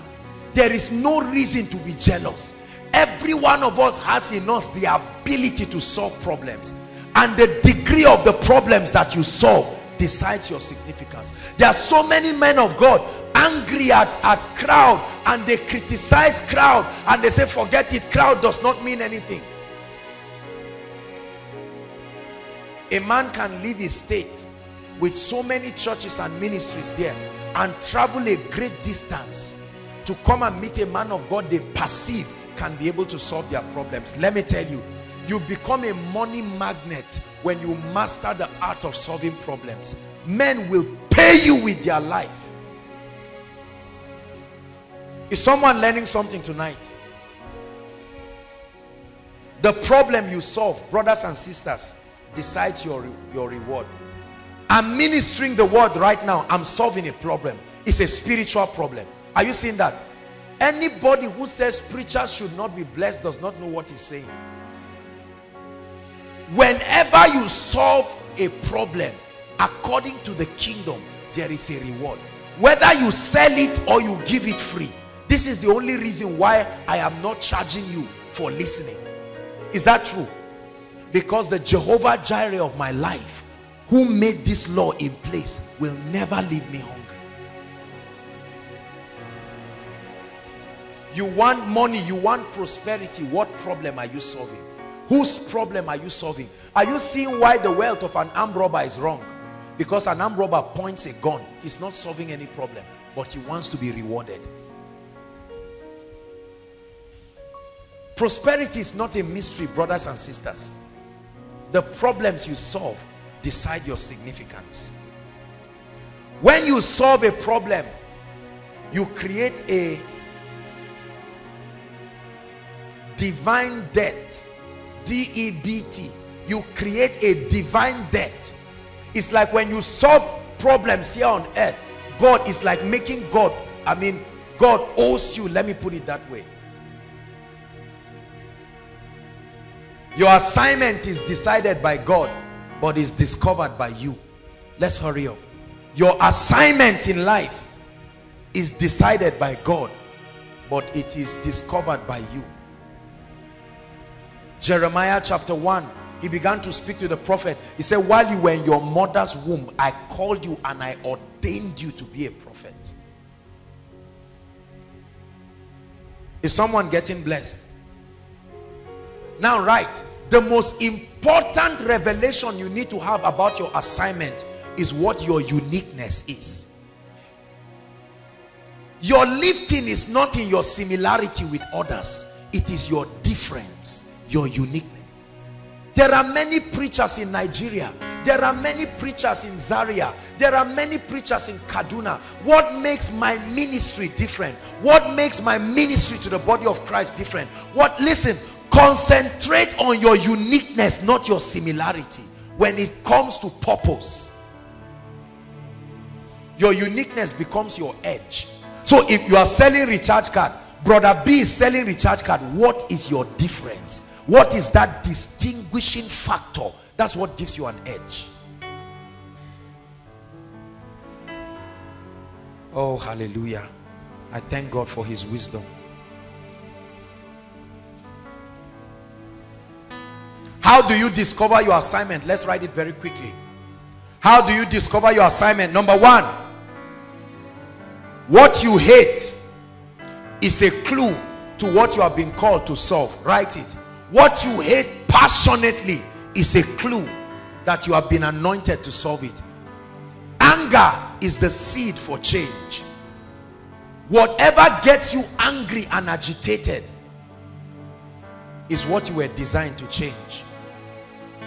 I hate ignorance. I hate the effect of poverty on people. I hate it with a passion. I hate ignorance of the principles of God. I hate the fact that people do not recognize the lordship of Christ. And these things have constructed my passion. They have built the framework of my teachings. What agitates you? Take note of the pain and the things that annoy you. Write very quickly 2 things that really agitate you, that every time you see it you cry and you wish for change. There is an anointing there. There is always an anointing in the place of pain. Pain is the birthplace for genuine anointing. Thank you, Jesus Christ. Identify your highest point of anger. Identify your highest point of anger. There is something that agitates you. When you see people go through it, when you see your family members go through it, something in you cries. That's the anointing of the Spirit. Hallelujah. When Moses saw the Egyptians suffering, something in him started rising up because there was a deliverer in him. Are you getting my point now? To an extent that he killed somebody. Have you been ignoring your pain? Do you know that in your pain is the voice of the Spirit? God has been speaking to you that you have been anointed for this reason. There are many of us, God has anointed us to be saviors. He has brought us in different mountains to do mighty things for the kingdom. Are you seeing? But we have refused. We have ignored. Please let me have your attention. Don't worry. The Holy Spirit is just doing his thing. God has anointed us in different ways. Take note of your pain. Take note. Oh, hallelujah. Thank you, Jesus Christ. Number 2, what do you love to talk about most in your life? Oh, that's a clue to your assignment. What do you love to talk about? There are many of you, you sit down 5 minutes, you have already seen the clothes everybody is wearing in Koinonia. There is grace there. Don't let anybody preach you out of it. There are some of you, when you see children, they can even flog you because of children. There is grace. Your passions, your passion. When the anointing of the Spirit comes upon your passion. I remember when I was in secondary school, I would give everything. The little money that I'll have, I will share it and give everybody. They will buy meat pie, buy everything, and I will suffer like a fool. But it was a passion I could not help.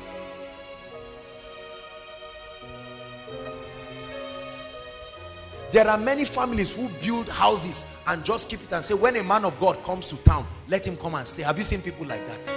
There are passions. It's just that many of us have not been trained to honor our passions. Say after me, in the name of Jesus, I will study my passions. And I take my passions as a voice, as the voice of God, speaking over my destiny. What is the conversation that excites you? There are conversations that when you start in my presence, I'm going to sleep or send you away. I guarantee you. Even if you mention Jesus in the middle of the conversation. But there are things that excite me. Is it not amazing how somebody can be watching maybe a fashion show passionately and you are sleeping and snoring? The interest is just not there. Whereas you put Benny Hinn and I can be watching a crusade and I'm struggling with sleep. I'm nodding, but I'm focused. And you are saying, what is this stress? Sleep. There is something. It's like fire in your bones. Have you been responding to your passions? When you find your assignment, you have found your reward system in life. When you find your assignment, brothers and sisters, you have signed exit out of a world of failure and poverty and mediocrity. And I mean what I'm saying. When you truly find your assignment, when the Spirit takes over your soul, when the Spirit takes over your soul, you will be changed. His glory will be revealed when the Spirit takes over your soul. Your assignment must become your obsession. Brothers and sisters, you will never excel in any area that has not become an obsession for you. Your assignment must become your obsession. And let me challenge you with one more thing before we round up this assignment issue. Listen to me. There must be a theme that defines the entire scope of your life. Let me tell you what that means. Every time you mention Oral Roberts, what comes into your heart? Healing. Is that true? Benny Hinn, healing. Is that true? Billy Graham, evangelism. J.J. Okocha. Is that true? If I mention your name and nothing comes to my mind, your difference has not been refined enough. Hallelujah. Are you getting my point? When you say Tiger Woods, golf, right? Tyra Banks, fashion people, see them all smiling. Praise God. If your life's mission cannot be summarized in one word, you do not know it. You can say my life's mission is to bring the rescue, the lost sheep, you know, from all the wilderness. Look, all of that long story, there must be a theme that you can live for and die for. Hallelujah. Now, I want to tell you something very powerful. Take note of opportunities in your life. Everything that rises from God camouflages as opportunities. Take note of opportunities. Opportunities help you to reveal, discover, and explore your assignment. Many of us do not know that God speaks through opportunities.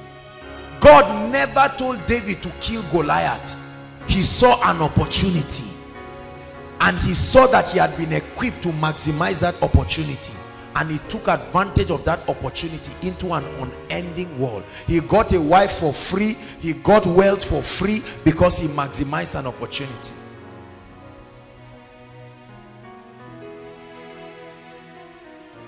And I want to tell you something.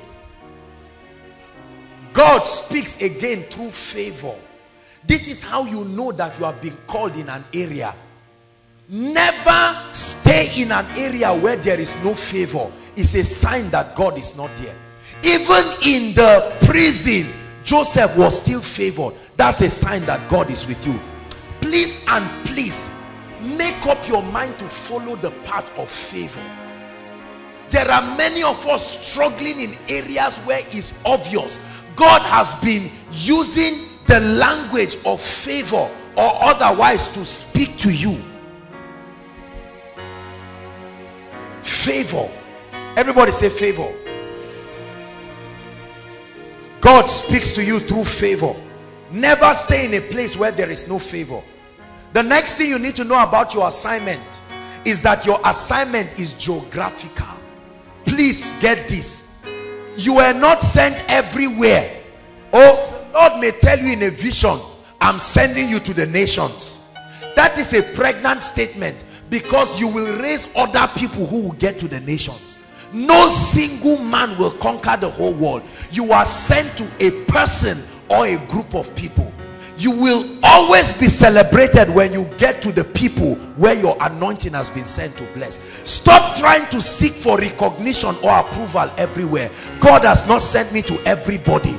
It is good for me to understand that God has sent me to a people. Anytime you get to a place where you have been sent, they will receive your anointing. There are many people struggling in regions that God has not sent them. They are trying to heal the sick.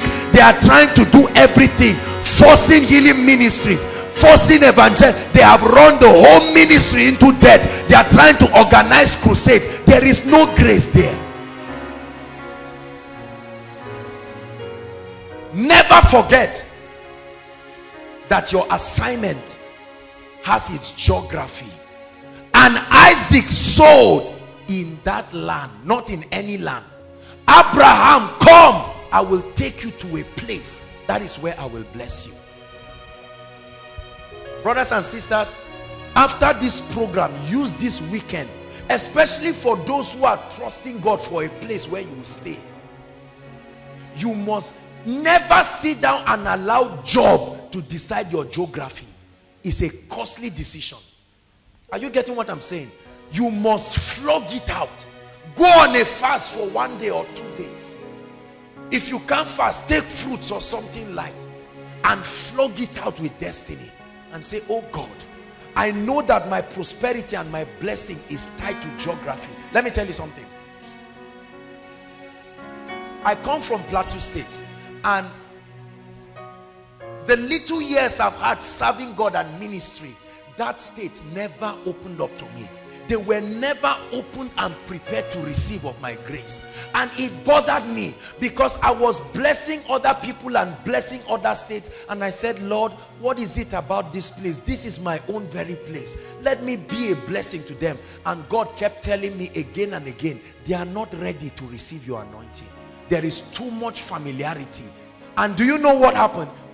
The city of Jos opened up for me through my teachings. They never even knew I was the one. It was students from Futmina and Yola and all of that, including my neighbor. I mean neighbors that we grew up together. They took my teaching. My own uncle listened to one of my teachings and started crying, and then got to find out I was the one. And he cried and said, my own son is in ministry and is changing the world, and I am here dying.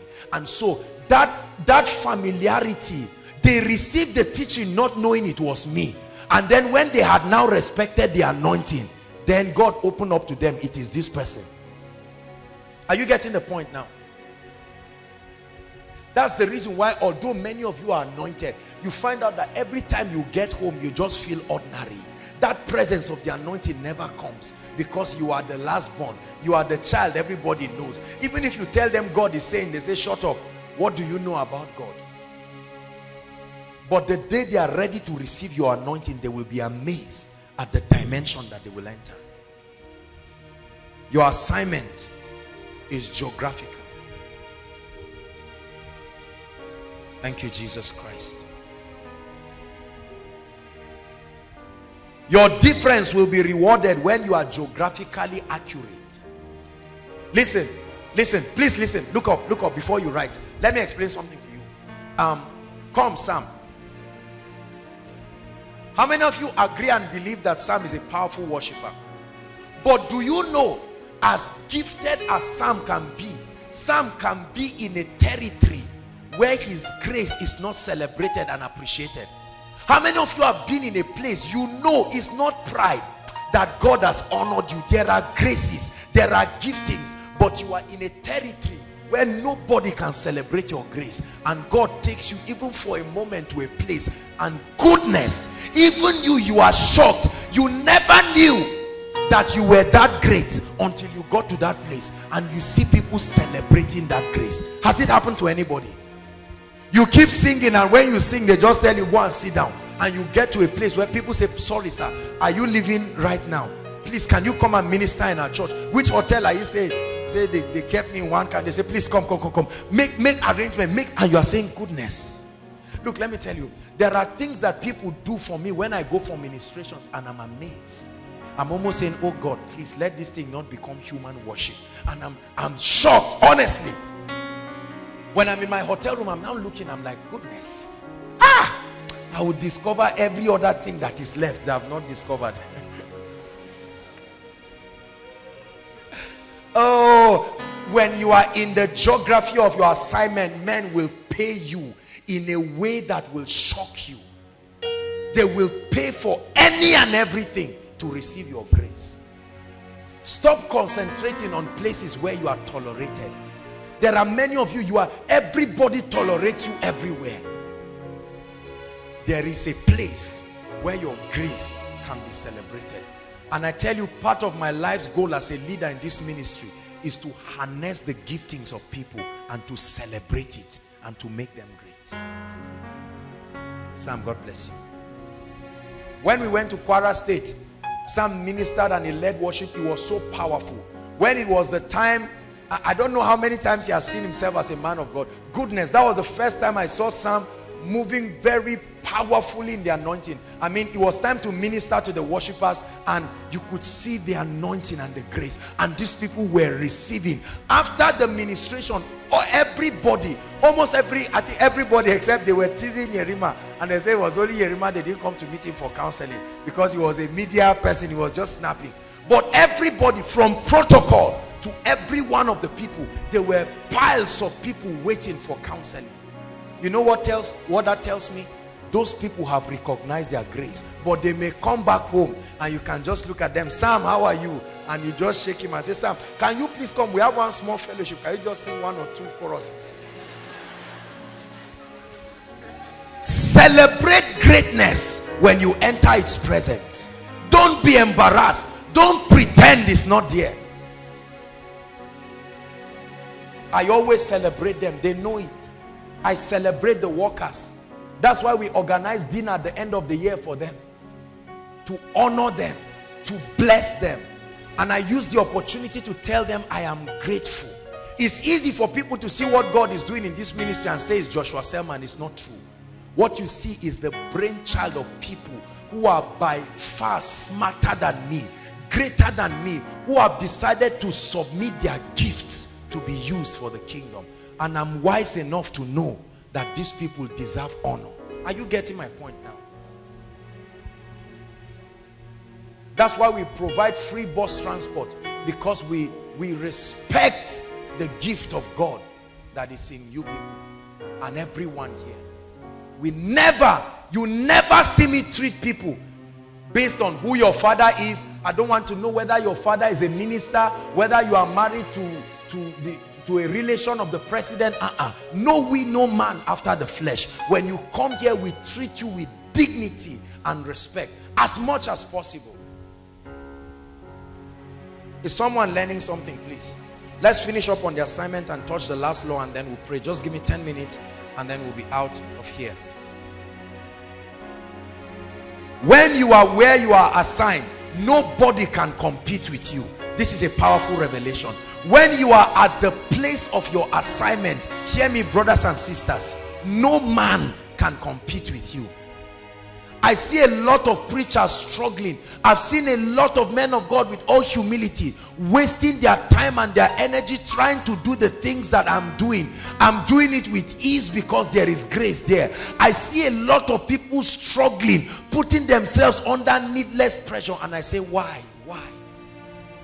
I never try to do what I am not gifted, anointed, skilled, or trained for.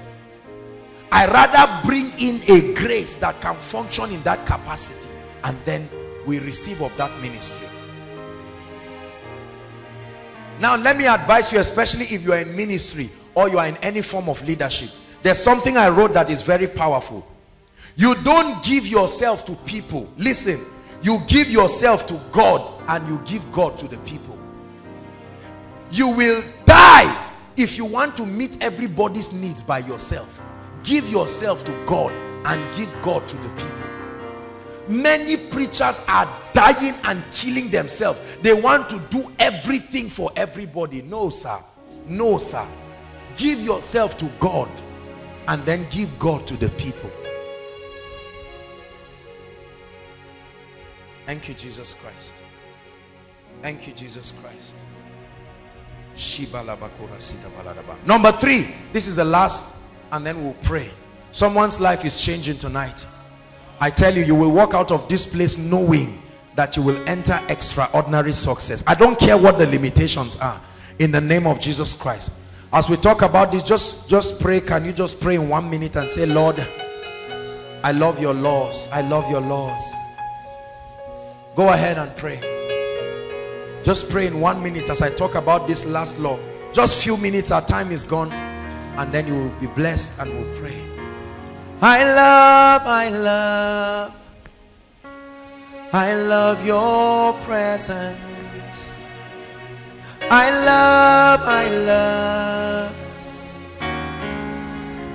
love your truth.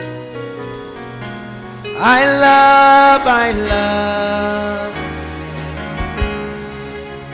love your presence.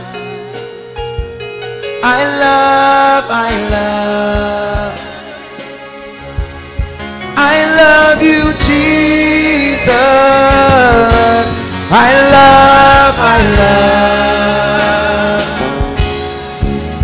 love your presence. I love I love your truth. I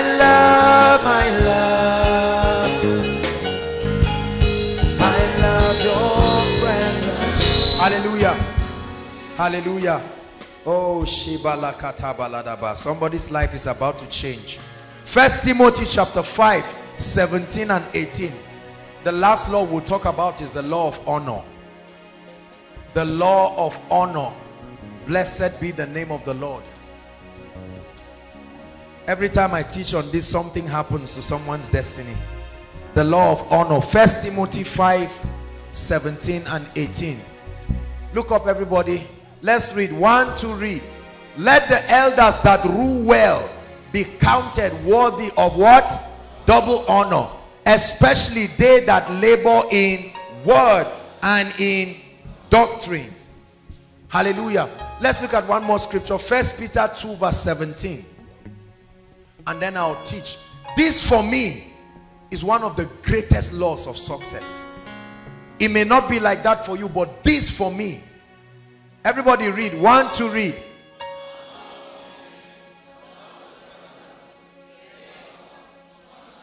One more time.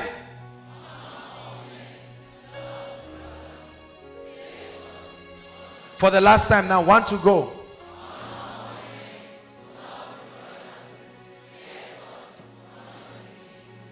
Honor all men and honor the king.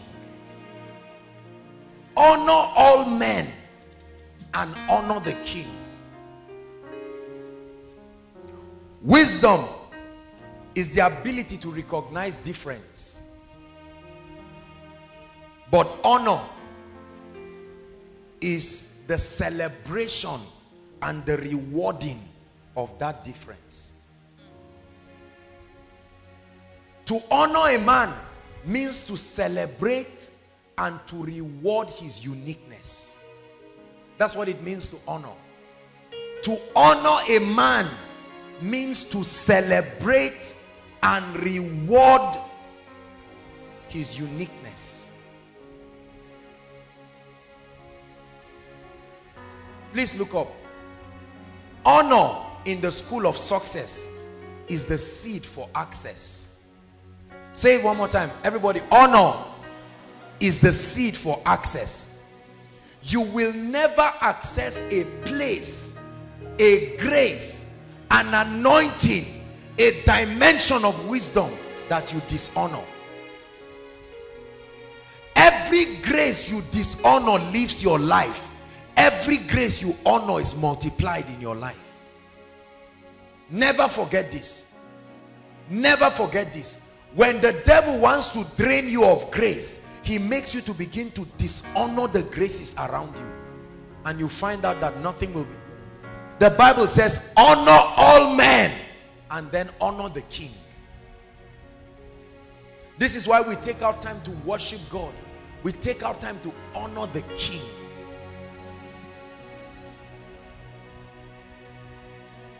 Honor always creates favor. Let me tell you this. If you've been looking for how to create favor in your life, I'm telling you how it comes now.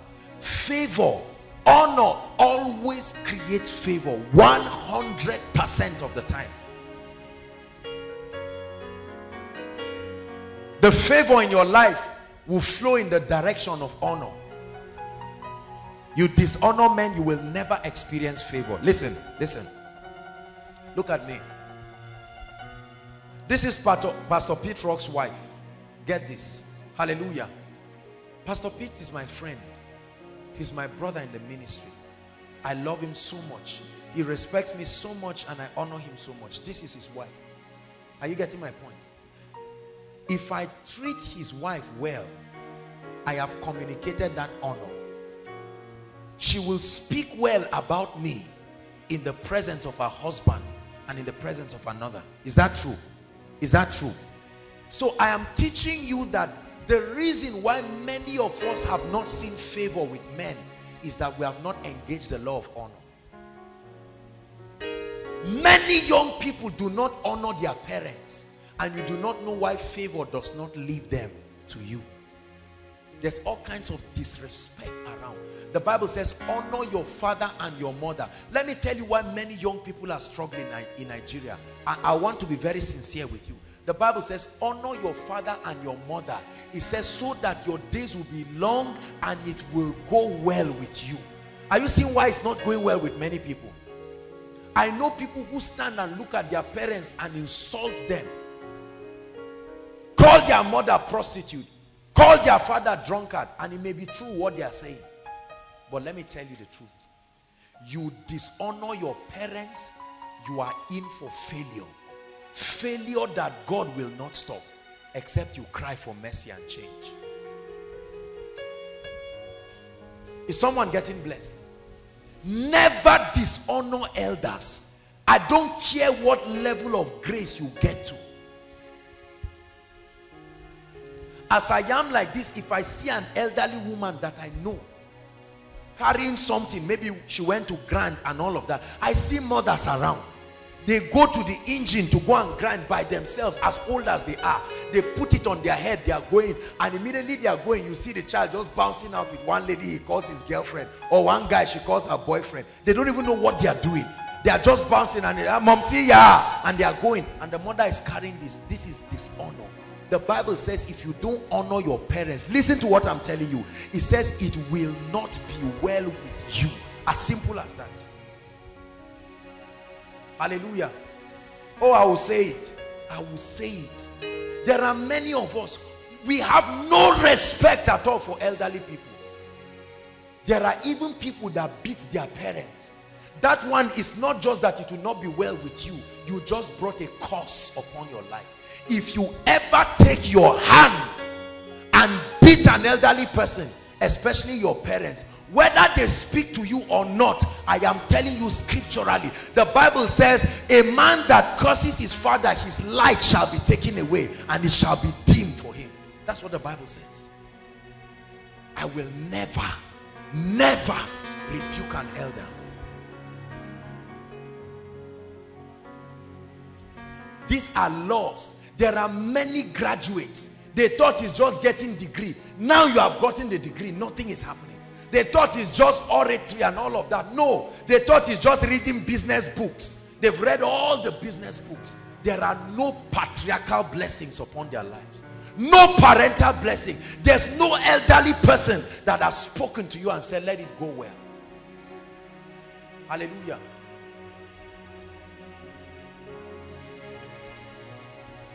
Thank you, Jesus Christ. The law of honor. Honor creates favor. What is favor? Favor is someone willing to solve your problems for you. That's favor. When someone is willing to solve your problems for you, whether financial problems, spiritual problems, when you honor men, you have access to their grace. Look, let me tell you, if a door has been closing again and again and again, especially the door to the grace of a man of God, check well, there is dishonor there. The entire 10 commandments was all about honor, honoring God and honoring men. God is so obsessed with honor. It's not enough to believe in a man of God. You must honor that man to ever get the grace. I taught this in Commanding Results, and it's oh goodness, I cannot begin to tell you the testimonies that have come from people. Many of us do not honor grace. You allow familiarity. I'm not teaching human worship. Hallelujah. Learn to celebrate greatness when you see it. Please write this down. Learn to celebrate greatness. Never trivialize a man's accomplishments, especially if he's spectacular. You say this woman is a director in this particular parastatal. So what about it? Anybody can be a director. Why are you not a director? It's amazing how we trivialize a lot of things. She's behaving like this. Is it because she's a man of God's wife? What's the big deal about being a man of God's wife? That's why God didn't make you a man of God's wife. You see that? Celebrate greatness. I shared this and I'll say it again.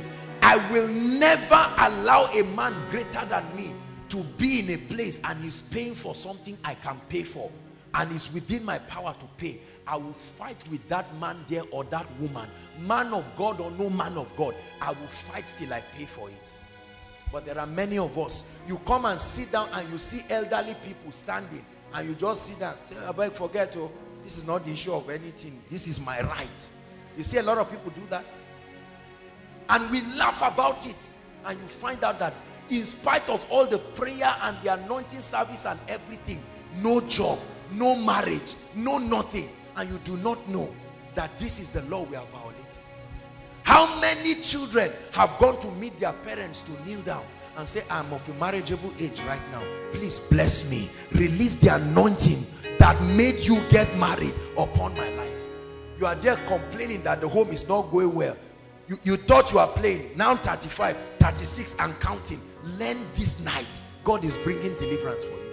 It's not everything that is about witches and wizards. We like passing responsibility to the devil. Take responsibility this night. Hallelujah. Praise the Lord. Honor. There are many men of God. They have little ministries, 10 members, 12 members, and you hear the way they preach and lambast ministers. I had the other day, the other man talking, and they know nothing about organization. They know nothing about finance. They don't even have the money to be able to learn finances. They know nothing about organization, yet they sit down in that little mindset, local champions, and begin to castigate and talk about everybody. See, stop it tonight. If you are in the attitude of trivializing people's success, repent tonight. Every time you see success, kill envy fast by celebrating it immediately. The lady is beautiful. Say it fast before the devil now tells you this and that. I appreciate you. You're a lovely lady, very pretty. God bless you. That's all. You can never criticize what you have celebrated. Hallelujah. Sam is singing, he's singing, but what's the big deal, Jare? There's one other guy that sang. It's really not about the other guy. He's intimidated, so he's using the other guy to turn down another person. You cannot sing anything. Now you are just looking and saying, well, this lady, what's she trying? She's trying to show us that she can speak English. Once you find yourself criticizing people, you are communicating a dissatisfaction. It's natural with human beings. Manage it through the law of honor. Are you getting what I'm saying? I celebrate men of God. I celebrate vessels of honor generously. Many of us are very embarrassed. Let me tell you a few things that you should never do. Look up, please. Never try to introduce a pastor or a preacher in your church or your fellowship and say, this is not a new person, he's one of us, he's one of our friends. He's not a, a lot of people do that. They say this is one of us, and then somebody who has trained and helped and invested in you say he's an elder uncle, just because he cannot accept that he's a great man. And we begin to use all kinds of English. See that? Or if I want to introduce Pete Rock's wife now, she was a member of Koinonia here before he used his eagle eyes. all of that. And then he came and carried and all of that. But listen, it has changed. Hallelujah. I can keep looking at her and say this and that. This is my friend's wife, and she deserves my honor, and I will honor her any day. I will never see her trekking somewhere and not stop the car to pick her. I don't care where she's going. This is honor. Are you getting my point? Many of you do not know the law of honor. I celebrate men in the secret and in the open. I've been following a conference right now. I had to follow Mike Murdoch's conference with David Ibiome, and I've been listening, Pastor, and eating the videos again and again. There's a conference going on in Koza. I cannot attend it, and I've been following it online, paying the internet. Right now, as I'm preaching, it's paying me, but I'm supposed I'm supposed to have been following the conference. But I sure will remedy for it. Benny Hinn came to Accra. I was happy. I said I must go and meet him, and all. I was so excited. When I checked the date, I found out it was miracle service. I said, oh God, you have to compensate me for this. If you are embarrassed about honor, you will not be honored too. Are you getting my point? Please, is somebody learning this tonight? Say, in the name of Jesus, I honor all men. Now turn to your neighbor and say, I honor you and I celebrate you truly. Say it. Even if he's pinching you, say it. I know he's not your mate, but say it. I honor you and I celebrate you greatly. Turn to another person and say, I honor you. I know you fought in the morning, but say it. I honor you.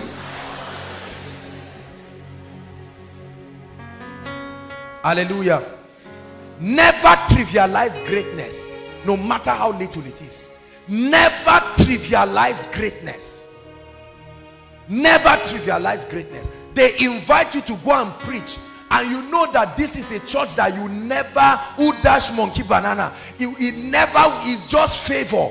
Don't pretend as though we have been ministering in this kind of churches.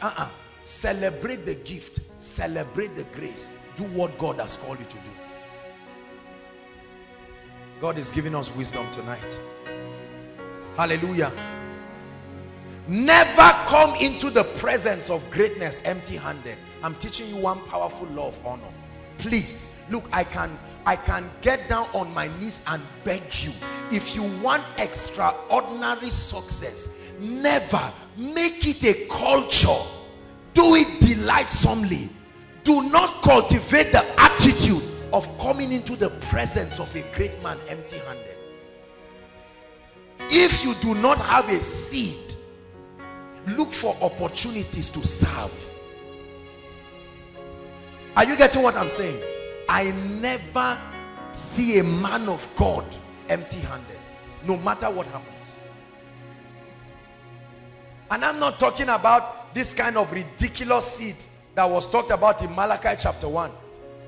That people can't. No. You don't bless a great man with leftovers. You bless a great man honorably. I'm teaching you principles that make for great men. I lift my hands in worship as I sing praises to your name. Father, I lift my hands in worship as I sing glory to your name.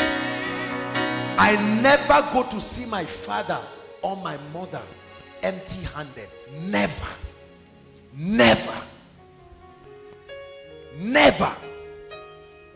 It's a taboo as far as I'm concerned. Never. I never go to greet and see an elderly person. Even if I don't take a gift, then it means I'm going to send something. But many of us, we do not understand that these are little principles. This is how the kingdom is built. You neglect it at your detriment. I'm rounding up. There are two ways I taught you to receive from a great man. One is service and the other is seed. If you don't have money, go and look for the man of God's clothes. Say, Sam, just early in the morning, just say, Sam, I came to your house. Where are your clothes? Sam will say, no. Say, chill me here. Bring it out. And you carry a bucket and you are washing. Hebrews 7:7. And without contradiction, the lesser is blessed of the greater. You see a woman, you go to her house and say, Mommy, I came to wash your plates today. Say, no, my daughter, there are no plates. Carry the ones that are clean. Say they are dusty. Soak them again. Lord, this is how I will have my home. This is how I will be blessed. The law of honor. You can tap into anointings and leave the realm that you are now.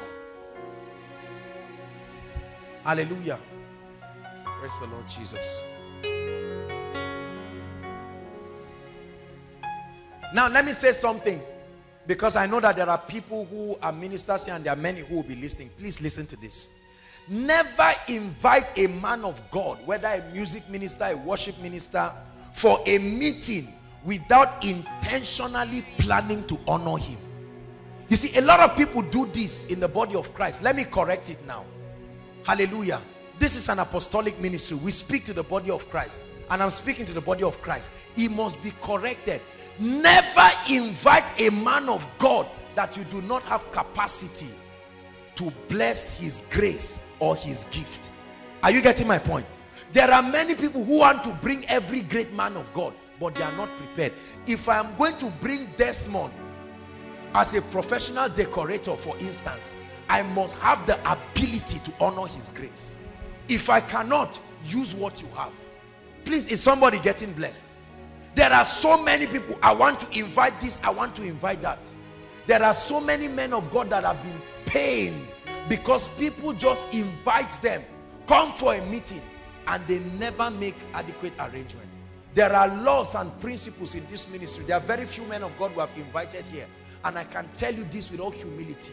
When we invite a man of God, we prepare as if it's marriage. Because if we think that grace is not enough to bless us, then we better not invite him. Are you getting my point?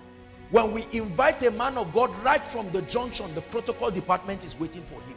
When he gets there, they pick him. There are people who invite a man of God, and it's when he comes, you go and you keep him standing, and you are paying for his hotel room. He says, sorry, how much is this room?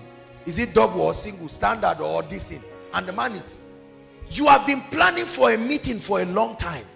Are you getting my point? Now Pastor Williams is just standing, and you are wondering, or a man of God that you invite, you say, has he come? He's outside. You just say, sorry, please stand up, keep these 2 seats. Sir, you are welcome. What are you doing? You are not intentional about the spirit of excellence. And now I know that many people have not been trained to recognize this, but I want you to know, you will never receive maximally from an anointing that you do not honor. I have found myself teaching and pouring myself in meetings because of the way that I was honored. They honored me from my arrival to my departure, and I found out that there was an unusual flow of grace. I went the extra mile to have maybe meetings with leaders or people like that because of honor. But there are meetings you go for, you can't wait for the last session. Immediately it finishes, you just everybody pack your load and let's leave this place. Never make your ministry like that. There are 4 things that you must look at when you are inviting a man of God. Let me use the opportunity and say this. Number 1, his hospitality. Hospitality. Especially when you are, it's okay if you are inviting a man of God that is within your region. Please say it, because this has not been taught in the body of Christ. Number 1, hospitality. Never carry a man of God and come and frustrate him in a place because you think you are inviting. No, don't do that. Hospitality. Hallelujah. Prepare very well. Let the man of God eat well. If he's fasting, ask him. Don't assume. Don't say, bring only dinner. I already know this guy. He's always fasting. What if he's not fasting that day?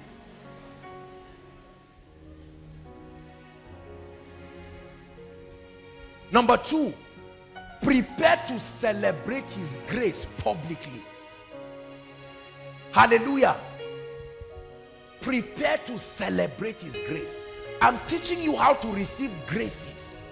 There are places I've gone for once. It will take God instructing me to go there again. When God speaks, then I go, particularly just because I'm obeying the voice of God. Otherwise, I will never go there out of personal comfort again. No. Number 3, let there be the spirit of excellence in your organization. Excellence does not have to mean that you are expensive. Excellence just means the highest level of order. Let there be the highest level of order.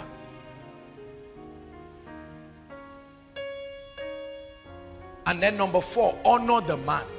As much as possible, let there be an honorarium.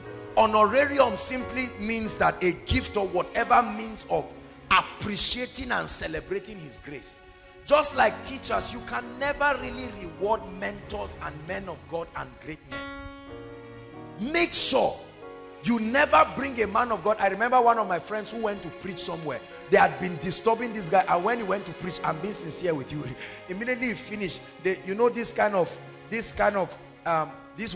papers, they just squeeze 500 naira, roll it as if it's bribe, and just say, may we thank you for your grace. I'm serious, I'm not exaggerating. Now imagine that man of God has a wife. Are you getting my point?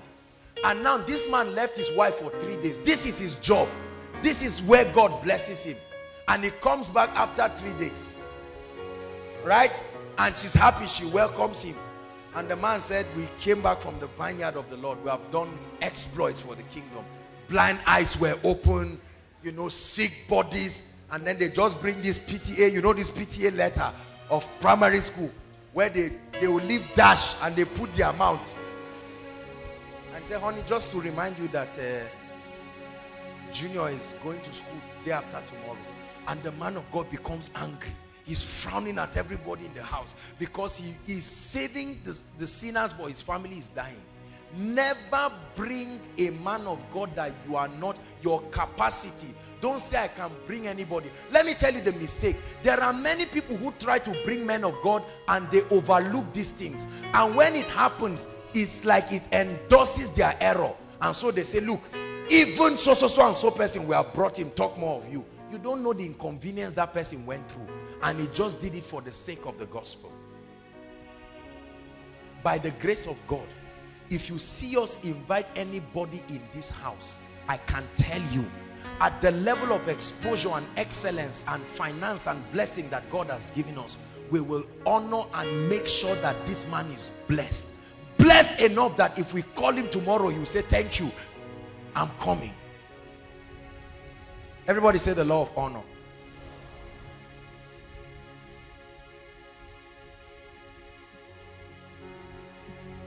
Any anointing that you do not honor, you will never receive anything from. And let me tell you, brothers and sisters, the breakthrough or the key to your next level is hidden in an anointing that may not be so far from you. From scripture, our breakthrough is always closer to us than we can ever imagine. The problem is we keep looking far. That breakthrough may be your mother in the same house. You've gone to every man of God and every prophet and every herbalist, but your mother, who has that anointing to set you free. There are people who again and again, they probably have not been healed because they have not honored what God is doing in this house. We are going to pray. These keys that I've shared with you will give you uncommon success.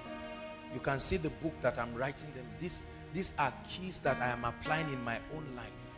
And those who have gone ahead of us, who found this ancient path, told us that this is the way. And we confirm by the ministry of the Holy Spirit that this is it. Hallelujah. Rise up on your feet. We are going to pray. We have just 5 minutes to pray, so I want you to take every prayer point very seriously. Begin to bless God for the opportunity to hear this. Lord, we thank you. Go ahead and praise him. I thank you, oh God, for the privilege of hearing a word that can take me. Now I see why I am where I am. Now I see why things have not been happening in my life. Thank you, Lord, because I've been given the keys to the next level. The Bible says, thou shalt increase my greatness and comfort me round about. Outside and inside, pray. Say, Lord, I see that you are no respecter of persons.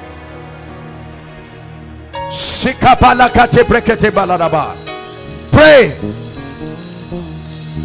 Have you been ignoring the ministry of mentors, men who have experience and grace? Have you been trivializing vessels, calling them your friends, calling them your colleagues, being embarrassed to acknowledge their ability to build and help you? Lift your voice and pray and say, Lord, from today I receive grace. to recognize the vessels that you have put over my life. I recognize the grace. I take them as mentors indeed. I take them as instructors indeed. I stop arguing with their instructions. I stop arguing with their instructions.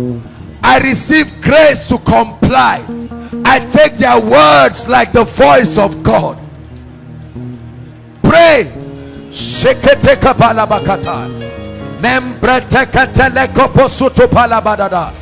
We have just 5 minutes to pray, so pray.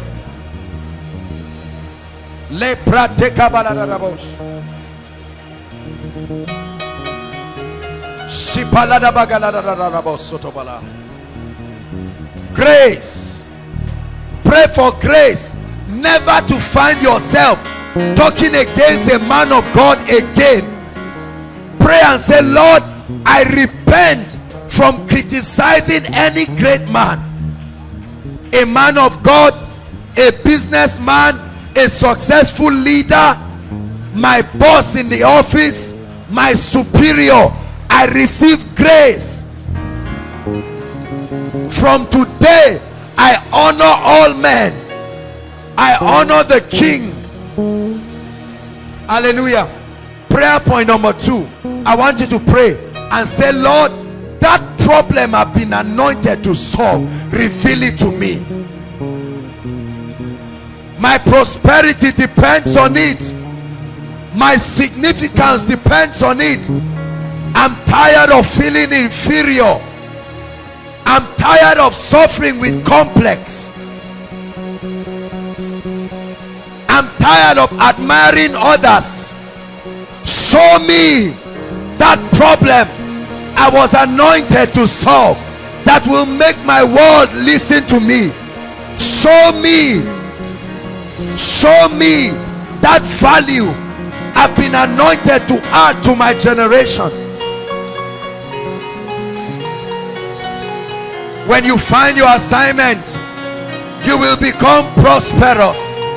When you find your assignment, you will become distinguished. When you find your assignment, your background is no longer a factor. Your education is no longer a factor.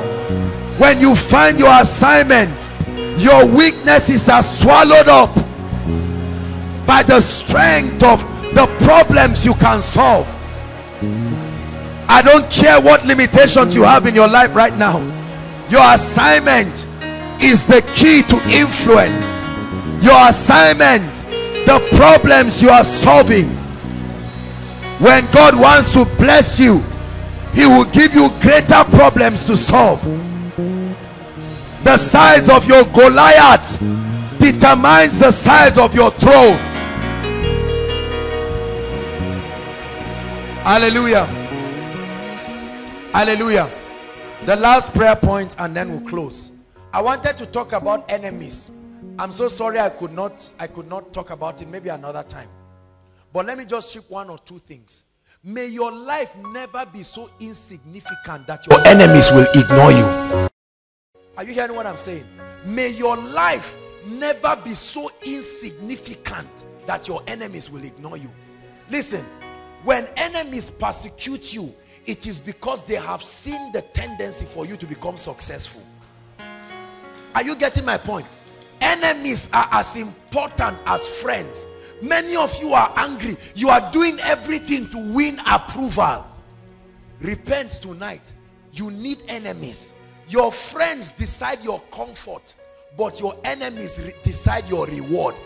Listen, an enemy is announcing that your current season is over and a new season is about to open up. Without enemies, there is no promotion. Battle is the seed for territory. Whenever you pray for breakthrough, God will schedule a Goliath.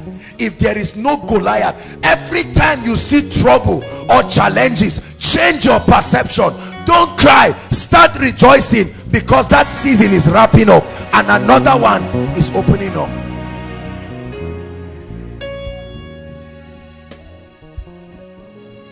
So right now in 1 minute, maybe we'll add one more prayer point. Say, Lord, Every challenge that has come to my life, thank you. I see it as an opportunity for my lifting. It was a disappointment. The relationship did not work, but thank you. It is for my lifting. The promotion did not come, but it was for such a time as this. Thank you for the men who persecuted me. Thank you for the enemies. Thank you for the evil reports about me. They are announcing me in disguise. Go ahead and pray. Enemies are important in the school of success. They are as important as friends. Pray. Change your mindset about enemies. Change your mindset about challenges. Change your mindset about persecutions. They do not come to destroy you. They come to make you strong. They come to lift you higher. Though weeping endures for a night, joy comes with the morning. Convert your obstacles to opportunities. Hallelujah. Hallelujah. Don't waste your time trying to explain yourself to critics. That is such a waste of energy. Are you getting me? Listen, when a man is determined to criticize you, anything you say can be misquoted, but silence cannot be misquoted. You can misquote me when I talk, but when I'm silent, you cannot misquote silence. Are you getting my point now?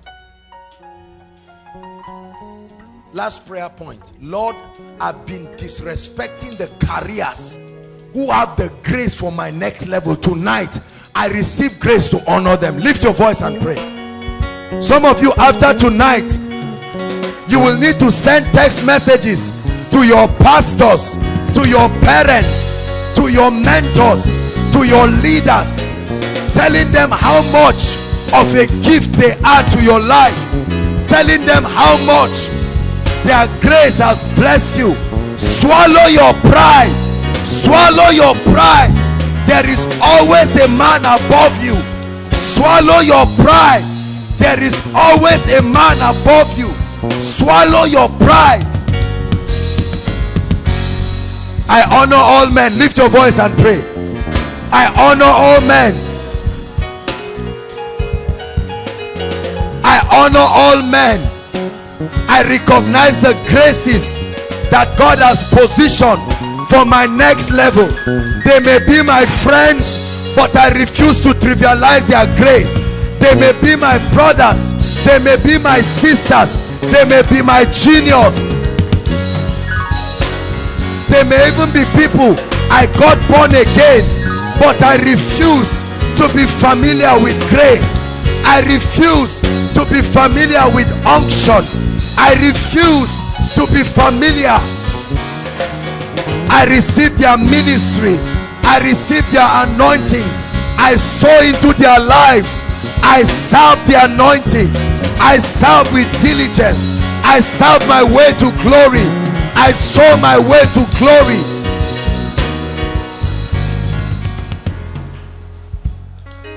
Listen, let me tell you something. Anytime you are in a place and you hear anybody bringing a nasty conversation about a man of God that you honor and respect, get up and leave that place immediately. Are you getting me? If you sit with me and you are talking to me about our daddy Prof, and you expect me to sit down and say, wow, you mean Prof is this? I will get up immediately. God is my witness. In fact, I will, you know me, I will rebuke you there and then, first and foremost. Hallelujah. You cannot come and sit down and be talking to me about my friend Pete Rock, right? Or sit down and you're talking to me about Oyedepo and this, and say, see a newspaper, they said Joshua Selman got 10 ladies praying. My mouth wanted to say something and my spirit held it back. Praise God. There are many of you who are experts at hearing things. Are you serious? You mean Prof did this? I thought it was supposed to be the this and that and that. What is all that? Look, let me tell you. Any man that cannot honor a man that you respect does not deserve to be your friend. He will kill your destiny, and when he kills you, he will call men to come and see you dead. Are you getting my point now? You never talk to me about a man that I honor and expect me to sit down and nod my head and say I'm not surprised. No. As you are saying it, I would diplomatically push you out. If you don't have anything to say, shut your mouth. Hallelujah. Praise the Lord. Lift your hands. Father, in the name of the Lord Jesus, I pray for everyone under the sound of my voice. From today, may they experience your hand. In the name of Jesus Christ, I prophesy uncommon, extraordinary success. From today, as you begin to apply these principles, I speak over your life that every door that has been closed over you, I command that door to be open right now.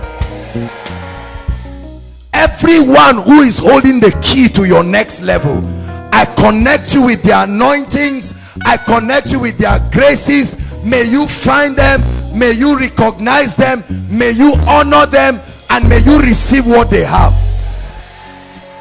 And anyone who is in need of your grace and anointing, in the name of Jesus, I impart grace upon them to honor you. May they honor you in the name of Jesus Christ. Thank you, Jesus Christ. Now please keep standing, everybody. I know that we're out of time, but I would not want to take it for granted. If you're here and you've not given your heart to the Lord, please, very quickly, you have not made Jesus Lord of your life. This is where it all starts. Or you've given your heart to the Lord, but you found yourself derailing. You found yourself walking in a path that is not of God. Right now, Jesus is calling you to make him Lord of your life and to give you a new beginning. At the same time, those who are worshiping with us for the first time, I'd like you to just follow them and come. Those worshiping, stand here. Those praying for salvation, just come and stand here. God bless you, my dear. God bless you, sir. God bless you, sir. God bless you. Thank you. There are people getting born again. God bless you. Just come and stand here if you are giving your heart to the Lord. If you're a new person, I want you to just stand here. Very quickly, very quickly. Celebrate them, Koinonia. We just taught on the law of honor. Very quickly. If you're here for born again, don't be embarrassed. Just stand here. Or you are rededicating your life to Jesus, just stand here. If you're for both, then you can just stand here and we'll pray together. Hallelujah. Hallelujah. Praise the Lord. Please keep coming. I honor and celebrate every one of you. Thank you so much, our mommies. We see a number of our mothers here and all the people that God brought. We truly recognize your grace and we ask that the Lord will bless you in the name of Jesus. This is Koinonia and we have a prayer and a blessing for you. I assure you that we're going to speak over your life and things will never be the same for you. Stretch your hands, saints of God, and ask the Lord to bless everyone. Bless them. We bless you with the blessings of the heavens. We bless you with the presence of God. We bless you with hunger for God. We bless you with favor. We bless you with results. Let your spiritual life be characterized by mighty and great results. In the name of the Lord Jesus Christ. Father, bless every visitor, bless every first timer. We love them and we pray that they will partake of the grace that is upon this house. In the name of Jesus, as they return, oh God, may they have unending testimonies to the glory of the name of the Lord. I thank you for what you are doing in their lives. May they grow from glory to glory in the name of Jesus Christ. Dearly beloved, I hope you were blessed by this message. Do not keep the video to yourself.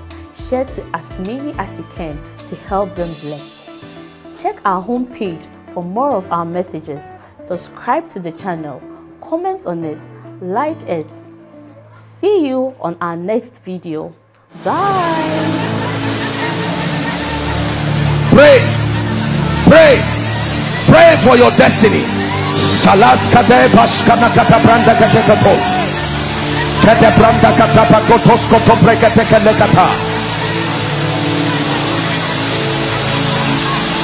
The phase of development. Lord, grant me the discipline